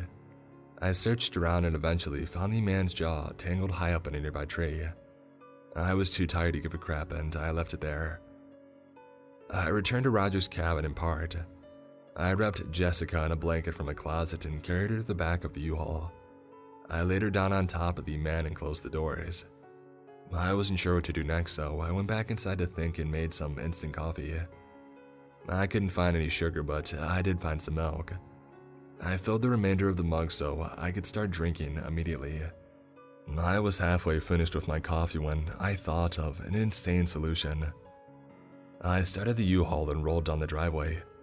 The forest was still dark, but the promise of dawn was visible in the sky. The drive back up the logging road was chaotic. The boxes and items in the back clattered with frenzied enthusiasm as the truck bucked along the rough road. By the time I reached the summit, the overcast clouds had scattered and the sky was warming. I slowed but didn't stop. I guided the U-Haul between the two upright sides and followed the path of Paxton's truck. The truck seemed to be doing okay in the snow, but I maintained a slow and steady speed. I couldn't quite see the rock slide yet, but I wasn't too far away. Once the terrain to my right was sufficiently steep, I stopped. I maneuvered the truck so that it was perpendicular with the drop, but there wasn't enough room to get the angle perfect. I put the truck into neutral and opened the door. I jumped out and watched as the U-Haul slowly rolled away. The truck traversed the soft edge and picked up speed. It bounced down the embankment until about the halfway point where it caught the ground awkwardly and then somersaulted into the air. It crashed into the forest below and disappeared from view. The sun was just starting to peek over the Rockies.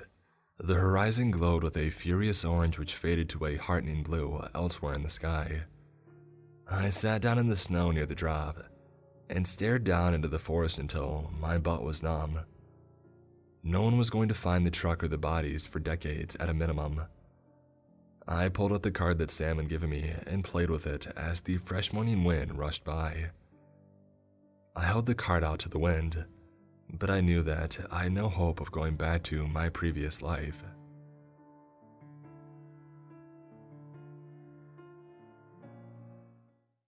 Thank you all for listening to this week's episode.